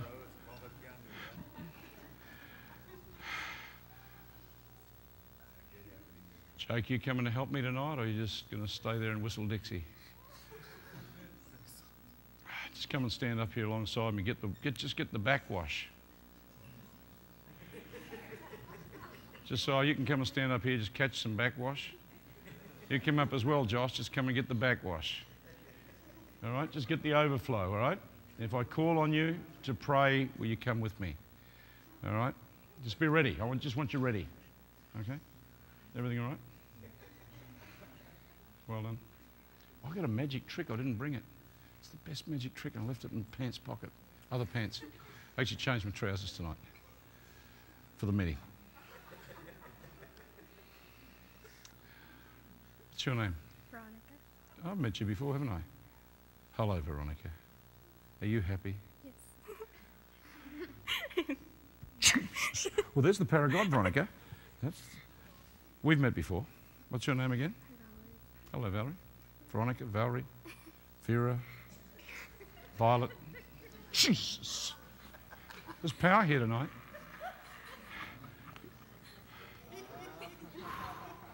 Let the glory of God come on you tonight. Let the glory of... Hello, sister. What's your name? What is it? Alyssa. Alyssa, that's the power of the living God on you. It's nothing to do with me. My hands feel loaded right now. I just feel 240 volts in them. Just in them. Can you feel that? Can you feel it? Come here. Come here. Just stand there. Turn this way. Jesus, feel it. Snake. Jesus. Touch the snake. Come here, Josiah. I've done more drawings for these kids. I've had writer's cramp drawing for them. The one I've done the most for was, oh, gee, who would it be? Hannah, probably. Probably for those white kids, I reckon. Oh, Jonathan. Where's Jonathan? He's probably about 8 foot tall now. What happened to all you kids? You keep feeding them or something. Jesus. Jesus, the anointing. Jesus, the anointing. Filled. I'm rough and I spit and I yell and I just Australian and Jesus. I'll be very quiet here. Father, touched, filled with the Holy Ghost. You going, Will?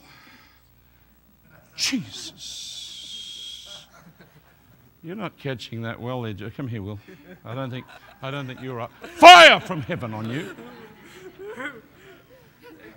No, he's gone. There's no use. Jesus. Jesus. Oh, goodness. What's your name, sir? Raphael. Raphael. Yeah. Can you paint? No. Right. Do you like turtles? No. Do you like ninjas? No. What about Ninja Turtles? Jesus! Before his time. Do you remember the Ninja Turtles? I asked him, is he like turtles? He didn't pick it up, did he? Oh, no, you. What's your name again? Chris. Yeah, g'day, Chris. How are you? Jesus, you remember the Ninja Turtles back in your day. Absolutely. Jesus, stupid business. Power from heaven.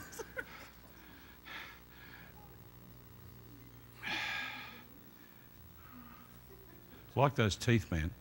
What do you think of these? pretty good, aren't they? They were all worn down. So when I used to talk, I couldn't say snake. It was like snake.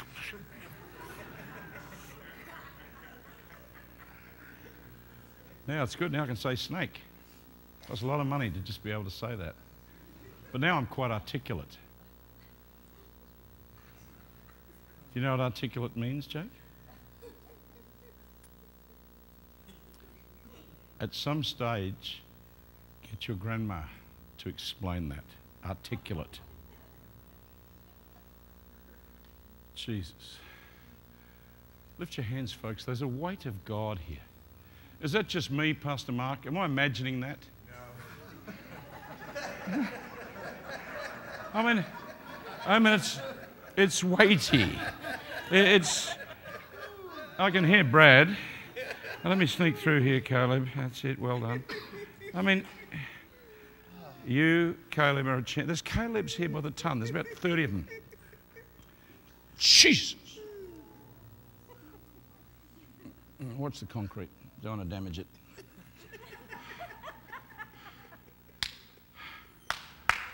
Power from heaven.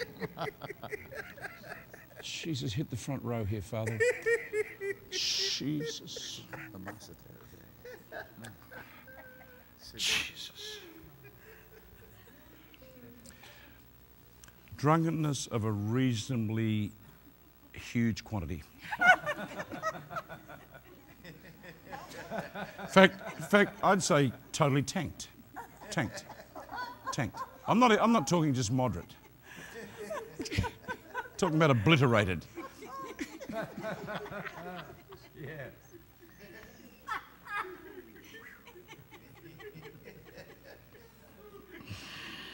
Fire!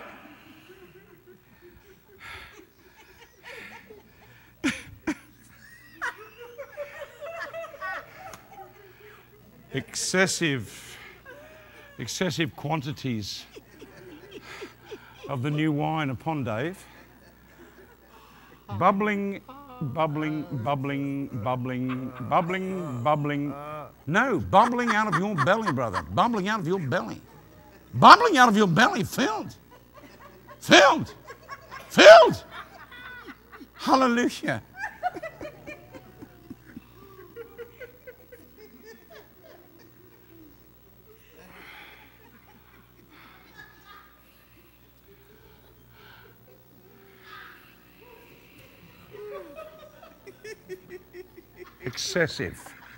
Excessively drunk, exceedingly drunk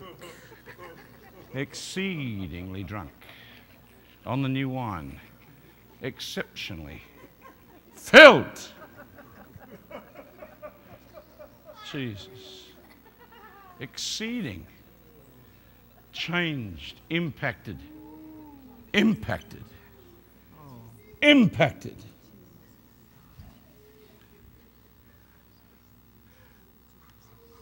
Filled.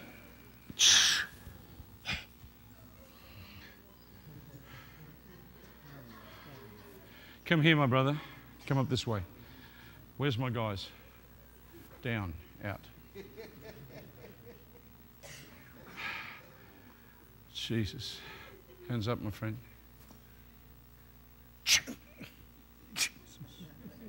Touched.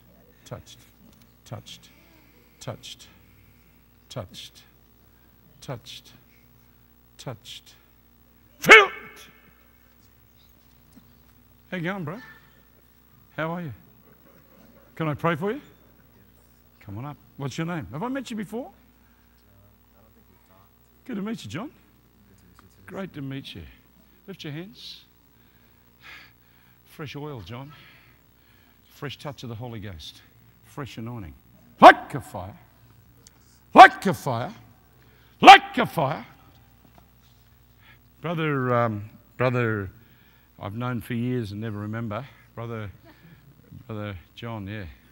George? John, yeah. How are you, John? Step over here, John. Just step right there. Lift your hands. My God, you know, I can't get through. So I'm going to have to stretch out. I'm going to have to trust God here right now. Right now. Look up here. Fire! Ooh.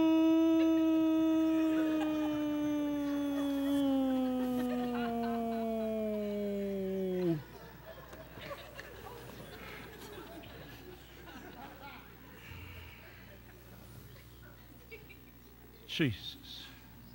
There is nothing like the presence of God. Nothing. Nothing. How are you, bro? What's your name?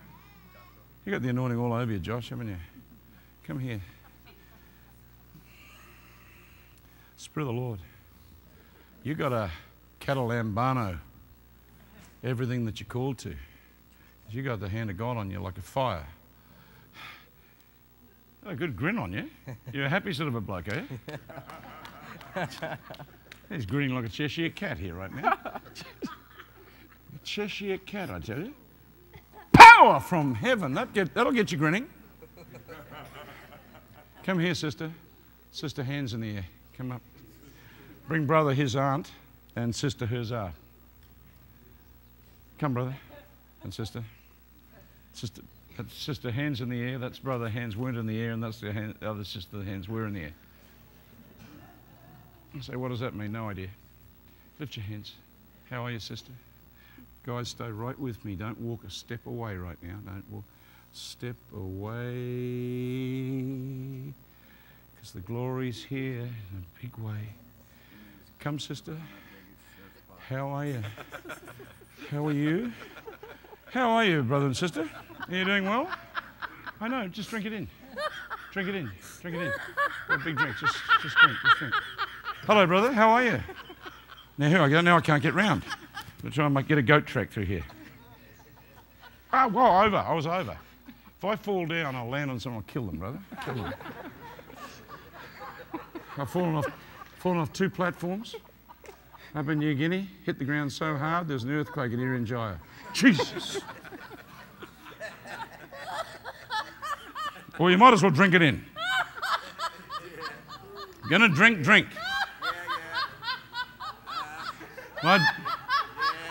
When I drank the old wine, I drank it strongly.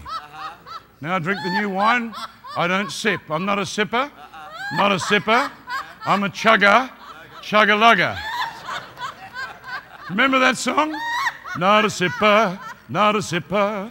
I'm a chugger. Chugger-lugger. I'm drinking of that Holy Ghost wine. Who's got the talking stick? Guys, get the talking stick for me, please. Jake, can you find the talking stick? Don't drop it. Right, you can bring it. You can officially carry it with me. Well done, Jake. Josiah used to do all the carrying, but he's got too big now. And those new teeth officially make you the carrier tonight. Everyone together. Not a sipper. Not a sipper. I'm a chugger. Chugger-lugger. I'm drinking of the Holy Ghost wine. Ha, ha. I'm not a sipper. Not a sipper. I'm a chugger. Chugger-lugger. I'm drinking of that Holy Ghost wine. Oh, yeah. Hallelujah. Not a sipper. Not a sipper. No, I'm not a sipper. I'm a chugger. Chugger-lugger. Hallelujah. Jesus. There's such just a beautiful anointing here. I don't really know what to do with it. It's not mine to do anything with. It's Him. I just don't want to do anything that would... Sometimes, we just sit. I was in a meeting one night, and it was such an anointing. Jake, you wouldn't believe this. Such an anointing. You could hold this while I speak if you like. There was such an anointing that I just went and sat down and I said, go up the front and God will touch you. The power of God hit, and I thought, what a phenomenal meeting. God's meetings seem to be stronger. Well done, Jake. Good work there. There's healing in the house. There's deliverance. There's deliverance. There's freedom. There's freedom. Where the Spirit of the Lord is, there's liberty. Liberty. Liberty. Is there anyone in this building tonight that battles with depression? These are things I'm feeling. Depressed moments where you get right down and you struggle to get through it. It's like you press into the word, you still feel like there's a spiritual thing that just tangles you. Is that Tyler back there? How you doing, Tyler? What rank are you now? Still? I thought you'd be a general by now. What's wrong with you? He's my friend. Wow, Johnny Tyler, where are you going with that shotgun? Yeah, that's just a line from it.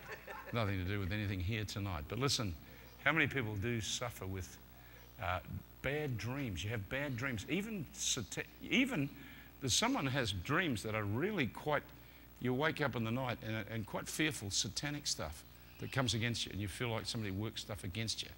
I'd like to turn some things around. If you suffer with bad dreams or with depression, I want you to hop out of your place and I want you to come down here. But don't rush. I don't want anyone killed in the rush. Just come. Just come. Just come. Don't be ashamed. Just help me clear a path through here, please, Jack. That's it. Just encourage this brother to move his legs a little. That'll be good. Do you know that young man? You can just sit over there and wait in case we need your services. Maybe you could take the top off a bottle of water for me, Jake. Just hold that for me. That'd be good. You're leaving, Josiah, right? Caleb, you guys are going? Josh? Come and sit over here in readiness. Okay. We want to break this off you. I want to break this. I want to break this off you, off your life. You don't have to have it. Now, we need some catches behind them. You see this sister here? Any sec now. She's this one on the end. God's breaking that thing. God's breaking that thing. God's breaking that. Just watch them. Just watch them. Just watch them. Just watch them. Go! Off you now. Don't. Devil, just leave her alone.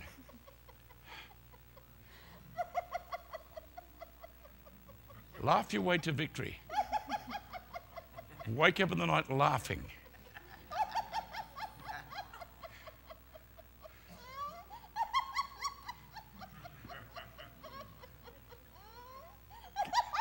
Just let it go. That's victory. Someone says, why is she laughing? I've absolutely no idea.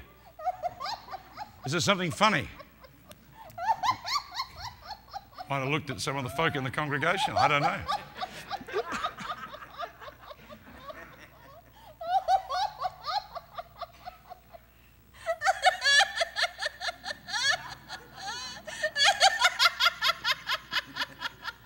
Just come up. Where's Ricky? Come and pray for it. Let's break this stuff. You don't need this. Victory in your family, in your home. Victory. Ha, ha, ha. Yes. Let it bubble out. We're talking victory here. Let it bubble right out of your belly right now. No. Let it flow. Let it flow. Let it flow. Ha, ha, ha.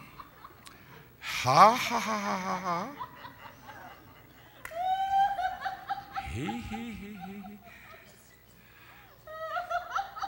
Are there people watching by way of television? Touched! Touched! Yeah.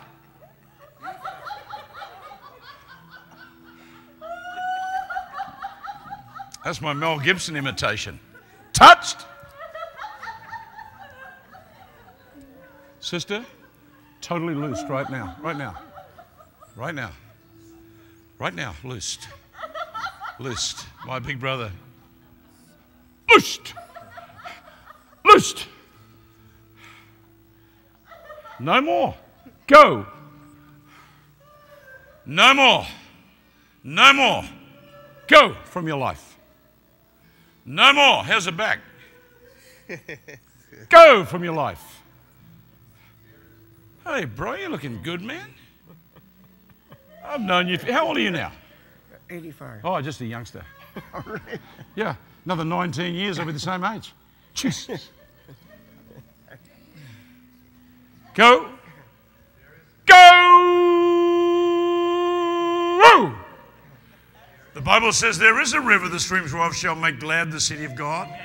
Psalm 46. Psalm 46? Yeah. There is a river that flows from God above. Sing it, Adonica. There is, he won't be watching, will he, Pastor?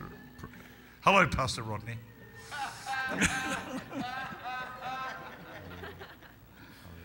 Jesus.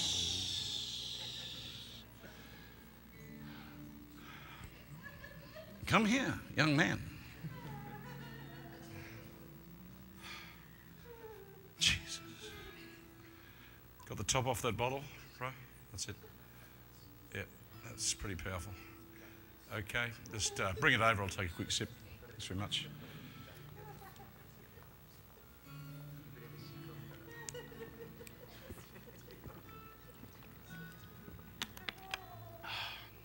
It's good water. Look at that. What's that? Over there.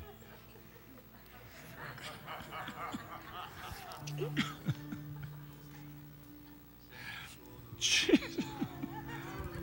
Jesus, the power of God on this brother. Watch him. Watch him. Watch me. Gosh, I'm getting too old for this sort of thing. Hallelujah. Arthritis, just come. Arthritis, just come.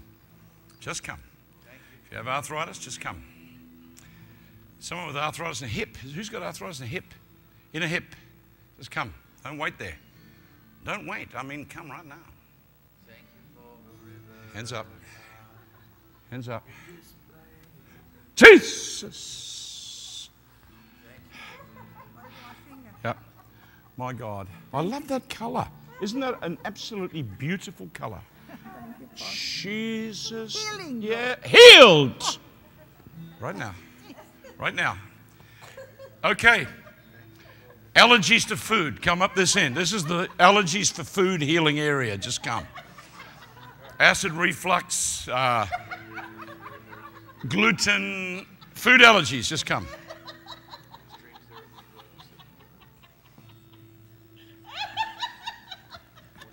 I couldn't agree more, sister. I know people have been thrown out of meetings for being that happy. Father, loose of that bond right now. Loose. Come, sister. Come, sister. Lift your hands up to God. Internal problems, anything to do, inward internal problems, ladies' problems, men's problems, stomach problems, intestine problems, liver problems, general organ problems. Try and catch them, brother. It's a good effort. You catch about as well tonight as the Pakistan cricket team. They're useless. They drop them, man. That's all right. They're going sideways. You can't pick. Bible says if the tree falls towards the north, there it is. If it's towards the south, there it is. I used to wonder why that was there. I thought, Lord, that's quite logical. Are we that? Do we need to know that? And someone said, how come some people fall this way and some fall that way? I said, I'll take you to the scripture in Ecclesiastes. If the tree falls towards the south, there it is. If it falls towards the north. And they said, oh, thank you. That really explains it. That may be the only time the scripture's ever been used for any purpose. Sister Pink, come up this way quickly, please. Sister Pink, right there. I want every person with blood pressure to come. If you suffer with high blood pressure, come, Sister Pink. No, I mean, come right now. Are you happy tonight? Is anyone glad they're in church? I mean, I tell you honestly, over the years, people have sort of thought I was a bit flippant or whatever. I tell you, I get a sense of humour. I find most things quite humorous.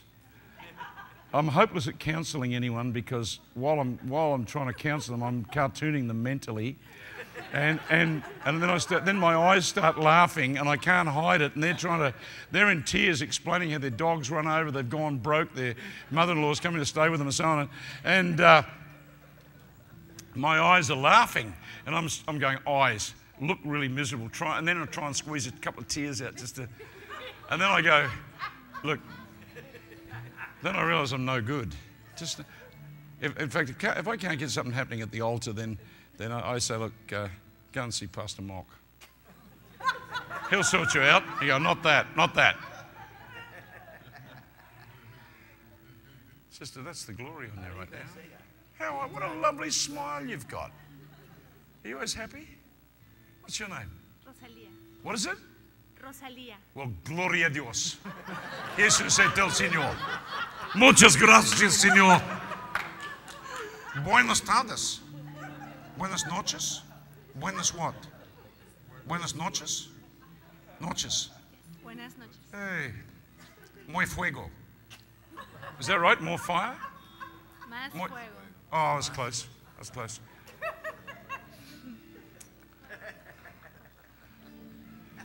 Jesus. Jesus.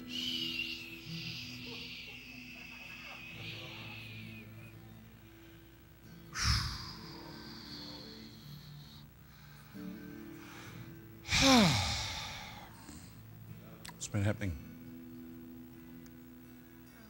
Got any testimonies? Anything you want to tell anyone about Jesus tonight? Any preaching? A little bit? A couple of words?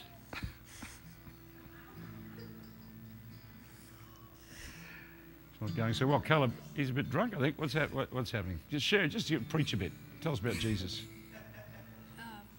Jesus died for you. Now, come on, get fired up now. Take that mic and get fired up and tell them to go on, let's go with it. Come on, let's go with it.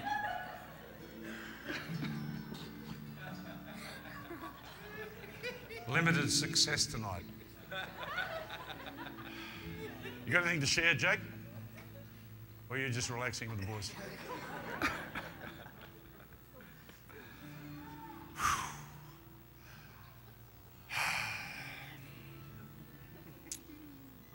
Back problems, just come. Just come. It's going to be all night, but we're going to go. I'm just working through the old song. Neck bone connected to the backbone connected to the shoulder bone connected to the hip bone connected to the leg bone connected to the knee bone connected to the foot bone. That's sometimes how I work through, just singing that song. It takes a long time, but we get there. How are you, bro? Good to see you. What are you suffering with? Back. Don't drop him. Jesus! Come, sister. Come for a miracle.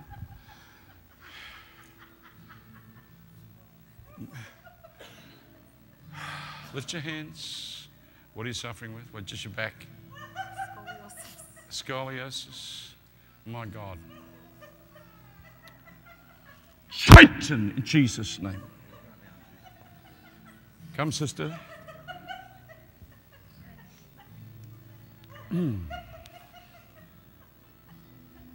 What's wrong? No pain anymore. Jesus' name. What else is there? Tonsils? What is it? Let's throw that one in. Oh, hello, sister. Let's throw tonsils in. You never hear about tonsils anymore. Do you remember we used to get our tonsils out and they give us ice cream? Did you have yours out? Have mine out. Old tonsils. Is that a tonsillectomy? Never hear about it anymore. I don't think people have tonsils anymore. Jesus. Jesus. A miracle. A miracle. Asthma. Just come. Just come. Asthma. Shortness of breath. Breathing problems. Just come. Just come. You know, in this atmosphere, you can just take from God. You don't even have to come down the front. I actually feel almost obsolete. Quite seriously.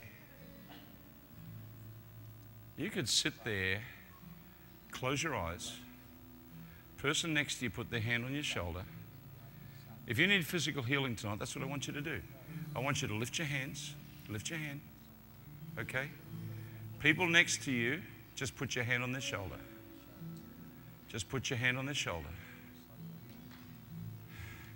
And now just soak them under the anointing. Just soak them.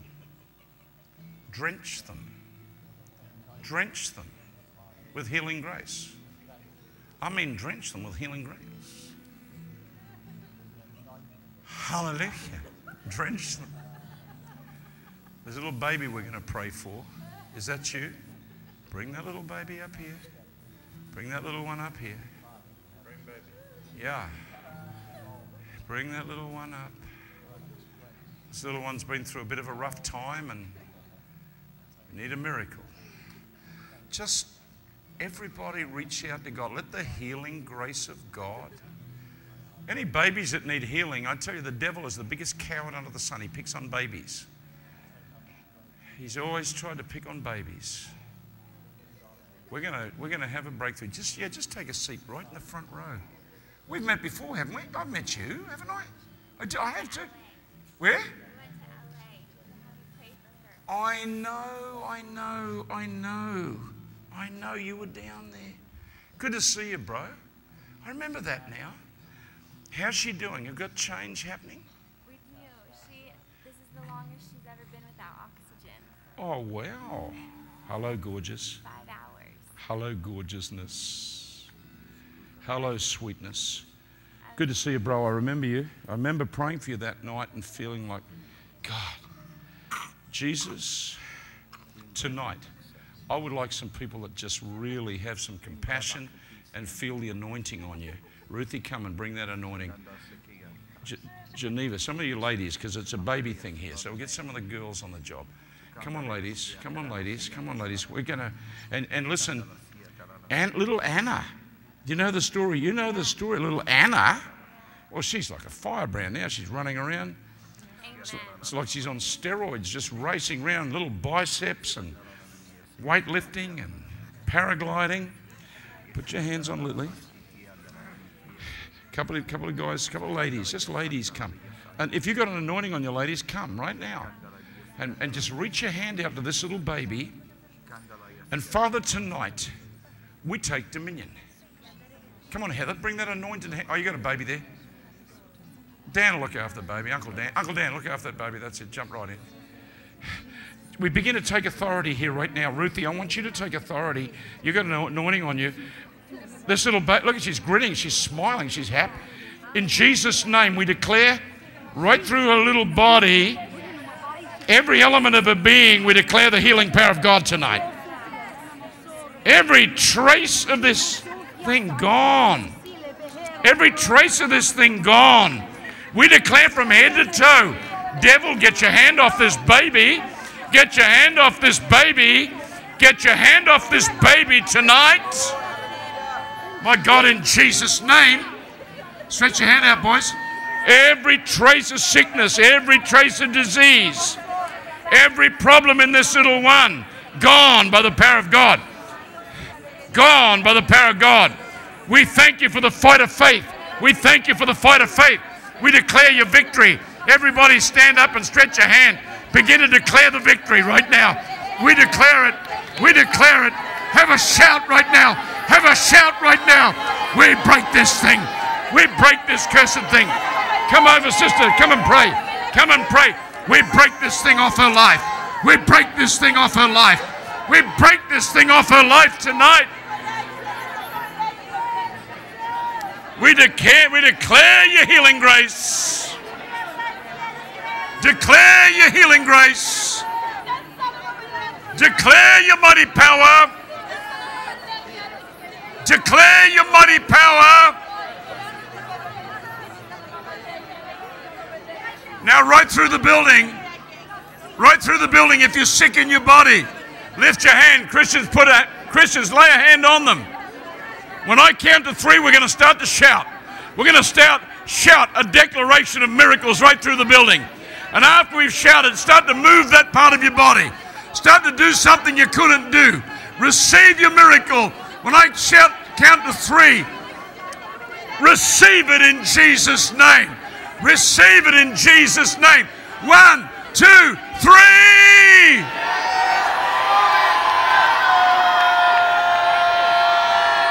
Hallelujah! Hallelujah! Hallelujah!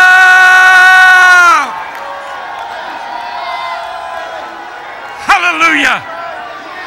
Hallelujah! Hallelujah!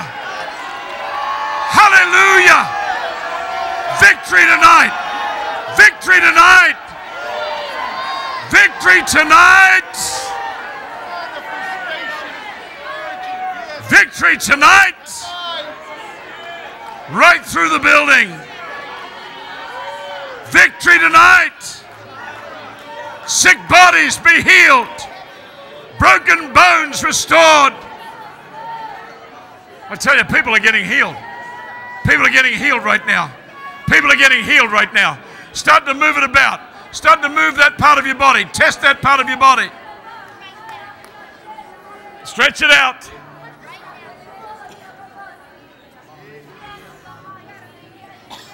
There's a wave of healing just went right over this place. It's a wave of healing right over this place. Take your miracle. Bend that back. Lift that arm. Test that shoulder. Do something you couldn't do. Do it now. Take your healing. Take your healing. If you're watching online, take your healing. Move it about right now. Take it. Take it. Take it. Someone back there just got healed. Someone just got miraculously healed back here. Take it now. Take it now.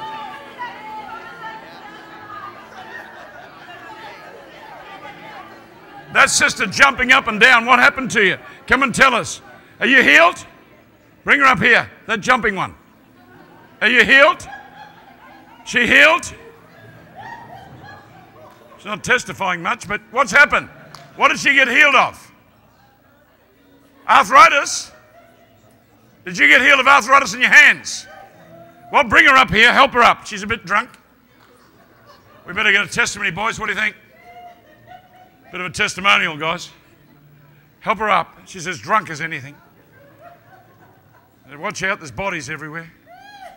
Help her, guys. Help her. That's it. You just got healed. Come here, sister. I don't know if we'll get a testimony, but she just got healed. Just bring her over here and watch her. Watch her. She could go anywhere. North, south, east, west. I don't know. What happened to you? What happened? Arthritis? No, I don't know. What? No, not arthritis. What was it? What was it? I don't know. I just couldn't move my feet. You couldn't move your finger, and your finger's moving. That's a miracle. Couldn't move a finger, now it's away. Well, my God, just thank you for that finger. So I've had a finger healing. Who else has had a healing of something? Lift your hand, give me a wave if God healed you of something. Just lift it up quickly. What's happened? What's happened? What's happened, brother? Pain in your hands, gone. Someone over here was healed. What was that? Your back's been healed tonight. God bless you. What happened, Caleb? Your ankle, what was wrong with it? When? Come up here. Come here. Come here. Broken ankle. When? Tell us the story. Give it a bit of a burst. Well, I was Into that thing, that's what it's for. I was skateboarding down a hill. Yeah. And my friend in front of me wiped out. I hit his board, and I went flying. And my ankle bent outwards, and I broke the small bone in my ankle really bad. Were you in plaster with it? What? Did you have plaster on your ankle? No. The bone stayed aligned, so I just Yeah. had a boot. But I've been. You've had a boot? Yeah, I had a boot, but I've been out for about 10 weeks. What couldn't you do when you came in tonight? Well, I haven't been able to really move around like that. So you couldn't run before? I can't run. Well, go on. Off you go. That's a miracle. That's a miracle. That's a miracle. How's Bubs going? How's Bubs going? Ruthie, you still praying? How's she doing? Jesus, we take authority. Who else has been healed? Give me a wave. Who else had a miracle? Give us a wave. Who else? Who's had a touch from God? You know it. Who's had depression go out of your life tonight? You know it. Who knows the Holy Ghost has done something tonight? Who's happy? Who's miserable? Who's encouraged? Who's going to go and catalambano the thing for which you've been catalambanoed? Everybody say, I'm going to start catalambanoing. I'm catalambanoing. We're going to catalambano for this baby a little bit more. Stretch your hand. Stretch your hand. Every trace of this thing. We declare turnaround. It's, sometimes things happen instantly. Other times you fight for it. Yeah. You fight for it. It's the fight of faith. Little Annie was a fight of faith. I was getting phone calls every few days from the boss here. And he'd say, pray. He said, we're going into something. Look serious.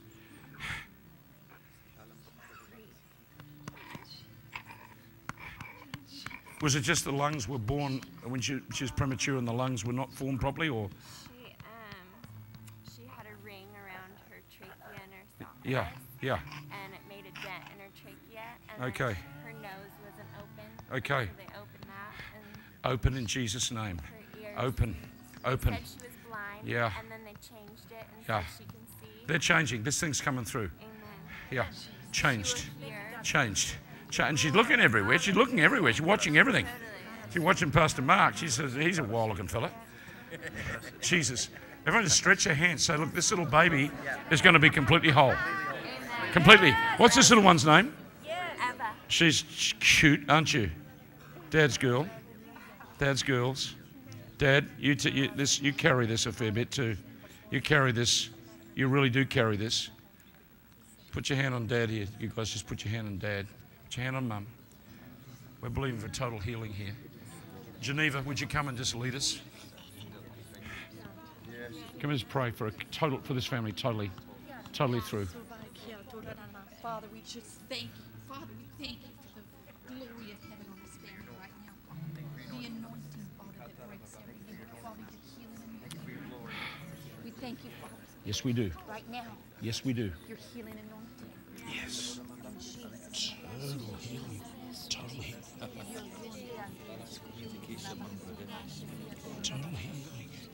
Total healing. Total healing. Total healing. Total healing tonight. Jesus. Jesus. Jesus. Total healing. Total healing. Total healing. Total healing. We unite together for total breakthrough. Lizzie, come and bring that anointed hand up here. Thank you. Amen. Amen. Amen. Amen. Thank you, Jesus. Now, in the name of Jesus, I command these lungs to clear. Yes. Now. Yes. We Clear take up right dominion. now. Yes. In Jesus' name. Yes. Yes. Right now. Totally. Jesus' name. Hello, gorgeous. Look at you. Look, you're looking everywhere. Look. Touch your Lord. Those little lungs. Jesus. Those little lungs. Yeah, all the things you've just done for Annie, we see it again. We see total restoration, and it's been you've had to fight the fight of faith, haven't you guys? You've been fighting the fight of faith. You're winning. It's the strength. Smash it now, Jesus. Yeah. Yes. Yes. Yeah. Come up here, sir. What's wrong with the legs, bro? In 05, it was ripped off and put back on. Oh, wow. How'd you do that? I rode in front of a car that was going 50 miles an God. hour on my Couple of bicycle. guys here. Couple of guys with me. Jesus, let this, your miracle grace, right?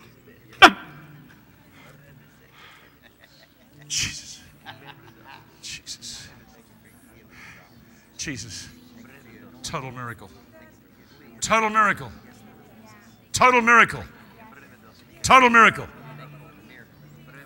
Hello, sister. Lift your hands. Father, your mighty healing power right now. No.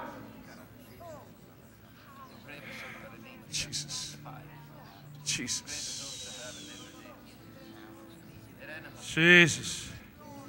Jesus, there's power in that name.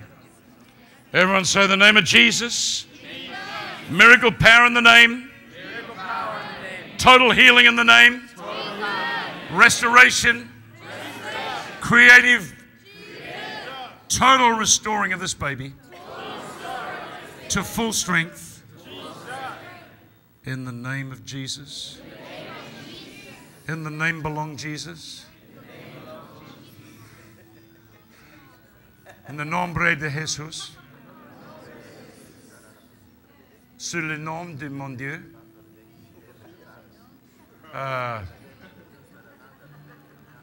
Hallelujah. I think that's French.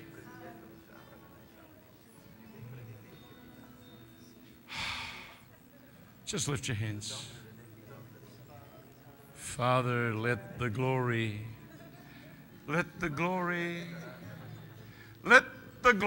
fall down. Oh, Everybody repeat after me. The joy of the Lord is my strength. I'll take some strength right now. Ha ha ha ha. Ha ha ha ha. Hallelujah. Amen. Amen. Pastor Mark, it's yours. Thank you, boys, for another outstanding job this year. Thank you, Reverend. Thank you, Lord Jesus. Thank you, Lord Jesus. Thank you, Doctor. I don't need that one. You don't I don't need need the that? talking stick. And the talking stick. Well, listen, what we want you to do tonight is we want you to share in Evangelist Tim Hall's ministry. Just participate with him through giving. And I mean, we just love him so much. We're so blessed about the things that God's doing through him and different parts of the earth. I'm a little captivated by baby right now. Thank you, my friend. I have a close friend of mine recently. He showed such a great ferociousness in the kingdom of God, such a state of being valiant. He just finished a 5-day meeting in Central America, down near just outside of Albuquerque. And the meeting was completed. And he was heading home. He was worn out. They were exiting stage. And he was exhausted. At any rate, as he's going out the door, they put 3 children in front of him. All 3 were deaf and mute. And of course, as soon as they put the children in front of him, the cameras came out from every place, because cameras, certain people like to try to invalidate things. And the cameras were really not so much about capturing the miracle as it was really about trying to invalidate what was going on. And he grabbed a hold of the first little girl, and as soon as he touched her, the Lord said, "Whatever you do, don't stop praying." And the girl that he grabbed a hold of to start with, she was very defiant. She was about a 12, 13-year-old girl, and she didn't want to be prayed for. Very, very defiant. She just kept trying to pull away. 40 minutes later, John is still standing there saying, "In the name of Jesus, I command you to hear and speak." The girl, all of a sudden, 40 minutes later, people are just fainting. And this is being valiant. This is being valiant.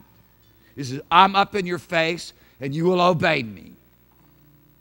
Death, you will obey me. You spirit of death, you will obey me. You spirit of mute, you will obey me. And there's not a lot of people like that left on the earth. Just tell you that right now. All of a sudden, the young girl started sobbing. She melted to the ground. She goes, "Speak and hear." And then the next child, and then the next child, all 3. And John's probably watching tonight. Just got back from Cuba, getting ready to do a great crusade in Cuba, in Havana, Cuba. We're getting ready to go. I'm going to take Tim with us and a few other people. But sometimes we lock into things. We locked into with little Anna. Anna was born 1 pound 3 ounces, and we locked in. We just go in. We would lay our hands on her, and every step of the way, when they said that there was this problem, we said that there is not that problem. I sat with the physicians, all the attendant physicians, cardiologists, the neurologist, everybody that was involved. And I said, "Guys, listen to me. I want you to know I understand your medical training. I have a lot of respect for your medical training. Now you need to respect where I'm coming from. You have a concept of what it means to bring healing through the skill set you learn in medical school. But we have the power and the authority of the name of Jesus, and we're not defying you every time we turn around and say this problem or that problem. We're telling you we are defying the power of sickness and disease, which we've been given authority over." And it was a beautiful thing, because we sat there with a lot of medical scientists, clinical scientists, and every one of them watched the miracle power of the Lord Jesus Christ work. When they said there was MRSA, we smashed MRSA. MRSA was gone. When they said there was respiratory problems, we smashed respiratory problems. I mean, every step of the way. And I know the battle that you guys go through. Because, you know, Joshua and Allie were raised up in faith. Radical, determined faith. You listen to me, command ye me, saith the Lord kind of faith. And then, you know, you get around all of these various different counselors and people trying to offer, you know, sympathy and empathy. And they don't understand this realm. And you stand fast in the realm. And then if you'll stand up and not bow to everything that many other people are bowing to when it comes to medical science, you'll see the power of God work. You know, tonight I'm going to tell you what happened with me. I grabbed a hold of her. I could feel the compassion of the Lord Jesus. For me, miracles, the miracle power of God, I really I associate it with deep compassion. Usually I turn into a crybaby. And under that compassion, I know that Papa will take care of baby. She'll be healed from the crown of her head to the soles of her feet. She'll hear, she'll see. We command this problem that's going on with her lungs to be resolved tonight. Yeah. Amen. In the name of Jesus. Amen. See, the thing about it is, if you can touch the heart of God, and Father ain't involved 1 second in the suffering. Jesus brought the double cure. If you can touch the realms of his heart and where he's at, his compassion, then all of a sudden we can connect with the faith. And then things start happening. And, you know, we just have to be willing, to step out and brave it. Because, you know, you think, well, you want to be praying, nothing happens. Well, listen, I'm willing to put my reputation on the line. Huh? I'm willing to go all the way out there on the water of faith of the Lord Jesus Christ. Because really what we want to demonstrate the power of God in such a way to where the paraplegics stand up under our hand, under the command of the name of Jesus Christ. I praise God for TL and for everything else that we've heard and learned over the years of the word going forth and mass healing. Are you okay? Mass healing, of things taking place like that. But you know what? I love to see miracles work. And when Allie told me, you guys are going to come, and I told this to Tim earlier today, I said, I see the working of a miracle. Okay? And the Lord's going to strengthen you. Okay? He's going to strengthen you. Because you got a hold of some radical faith in this, okay? Look at Allie. Okay? The gift of faith, I've watched almost every meeting. She's so hooked up with faith, the gift of faith comes on her for whatever it is that she's asking. And I'm going to believe right now with you. I'm sorry, what is your name? Your husband? The husband name, dad's name? Matt? I'm going to believe with you. Listen, there's something that is key. It's called, in Ephesians chapter 3 and verse 16, if we can be strengthened by the Spirit in our inner being, then we have the ability to do and believe and go through whatever we need to, go through in order to see the change that God has promised. So I pray right now in the name of Jesus, Matt, that you be strengthened by the Spirit in your inner being. You just get built up with confidence, boldness, because I know you're exhausted. You go through this stuff. I know. I understand. I've walked a lot of people through a lot of different situations. Jesus is the miracle worker every time. If I can get people to plaster the name of Jesus all over it, if I can get people to get on their face, and if for nothing else, pray and say, oh God, strengthen me, okay? Help my unbelief to stand strong in faith. If I can just get everybody to do that, we can work a miracle. And I don't care if the miracle is worked in 1 second, 40 minutes, 40 days. It doesn't matter, really. The issue is the miracle at the end of the day. Okay? Nengjalapate. Difratesite. Ifratesitu. Nexi pragnanase. Father, I ask you to touch Matt's life right now. Ifretesi. Touch him, strengthen him. Ifekefet. Ifrates. Ifrataya. Pitonamasa. Menesipit. Now, I just want you to understand, people, I want you to understand, this sickness and disease and these kinds of events have nothing to do with God. Christ Jesus intervened. He stepped into the realm of man to destroy the works of the devil. This has everything to do with the fall, with the power of darkness.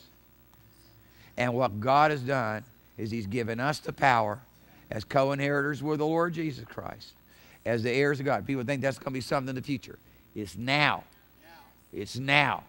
I can't help it. God's people don't recognize that all authority is in the name of Jesus Christ. And he's looking for he said, all authority is given to me, heaven and earth. And he's just looking for us to hook up with him. Amen. And so I pray in Jesus' name that every one of you gets so ferocious.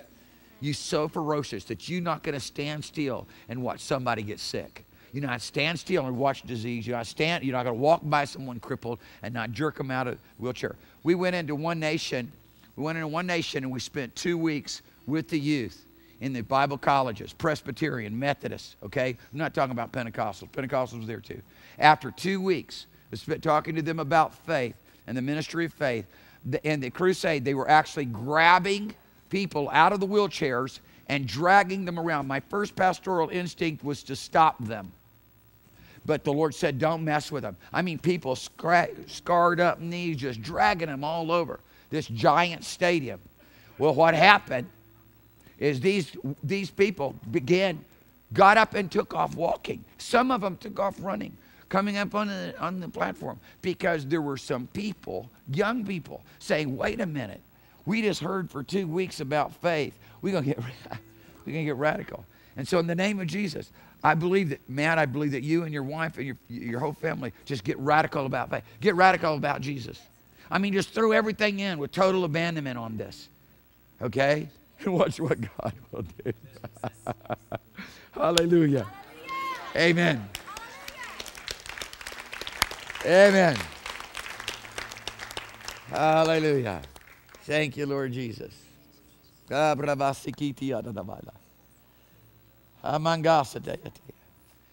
I want everyone, listen, if you're going to write a check tonight, just write it out to APM for short, or Abiding Place Ministry.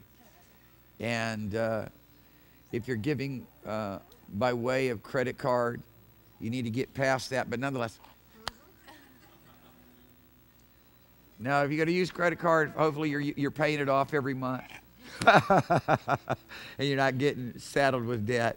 But just worship the Lord. Do it. I want you to do it this way. I don't want you to do it because you feel like you just need to be a part of giving. I want you to do it because you believe there's a miracle in it. Because you believe that there is a place in which you are hooking up with faith and obedience to the Lord Jesus Christ to be a part of the things that he's doing in the earth right now. And as you do, Papa's promised to work a miracle. Smallest acts of obedience smallest act of obedience results in the greatest miracles of faith. Somebody said, how do I step into great miracle of faith? Small acts of obedience. It's really the truth, I'm telling you. Hallelujah. Hallelujah. I don't know. I believe we've seen every miracle in the Bible. I have not personally eyewitnessed anyone walking on the water, but I know Mel Tari and some other people that was in the Like a Mighty Wind revival in Indonesia. They walked. There were some eyewitnesses, group of God's people walking across the water. But I think everything else we've seen some wonderful things, and we're going to see more. These are the days of great exploit. You know what the Lord told me for the 2015? Father told me that this is the year. This year we'll step in, and it's going to be a great necessity. But on many levels, we'll step in for those who are strong. This isn't for the weak. Those who are strong and to know their God. We're going to see great exploits. These are the days of great exploits. And, I mean, we just want to be radically, ferociously violent for the kingdom of God. I mean, when I say violent, Jesus was manifested to destroy the works of the devil. I'm just radically, violent for the kingdom of God. Everywhere we see Satan doing something, we want to put a stop to it because Jesus has placed us in the position of authority as his sons. Hallelujah.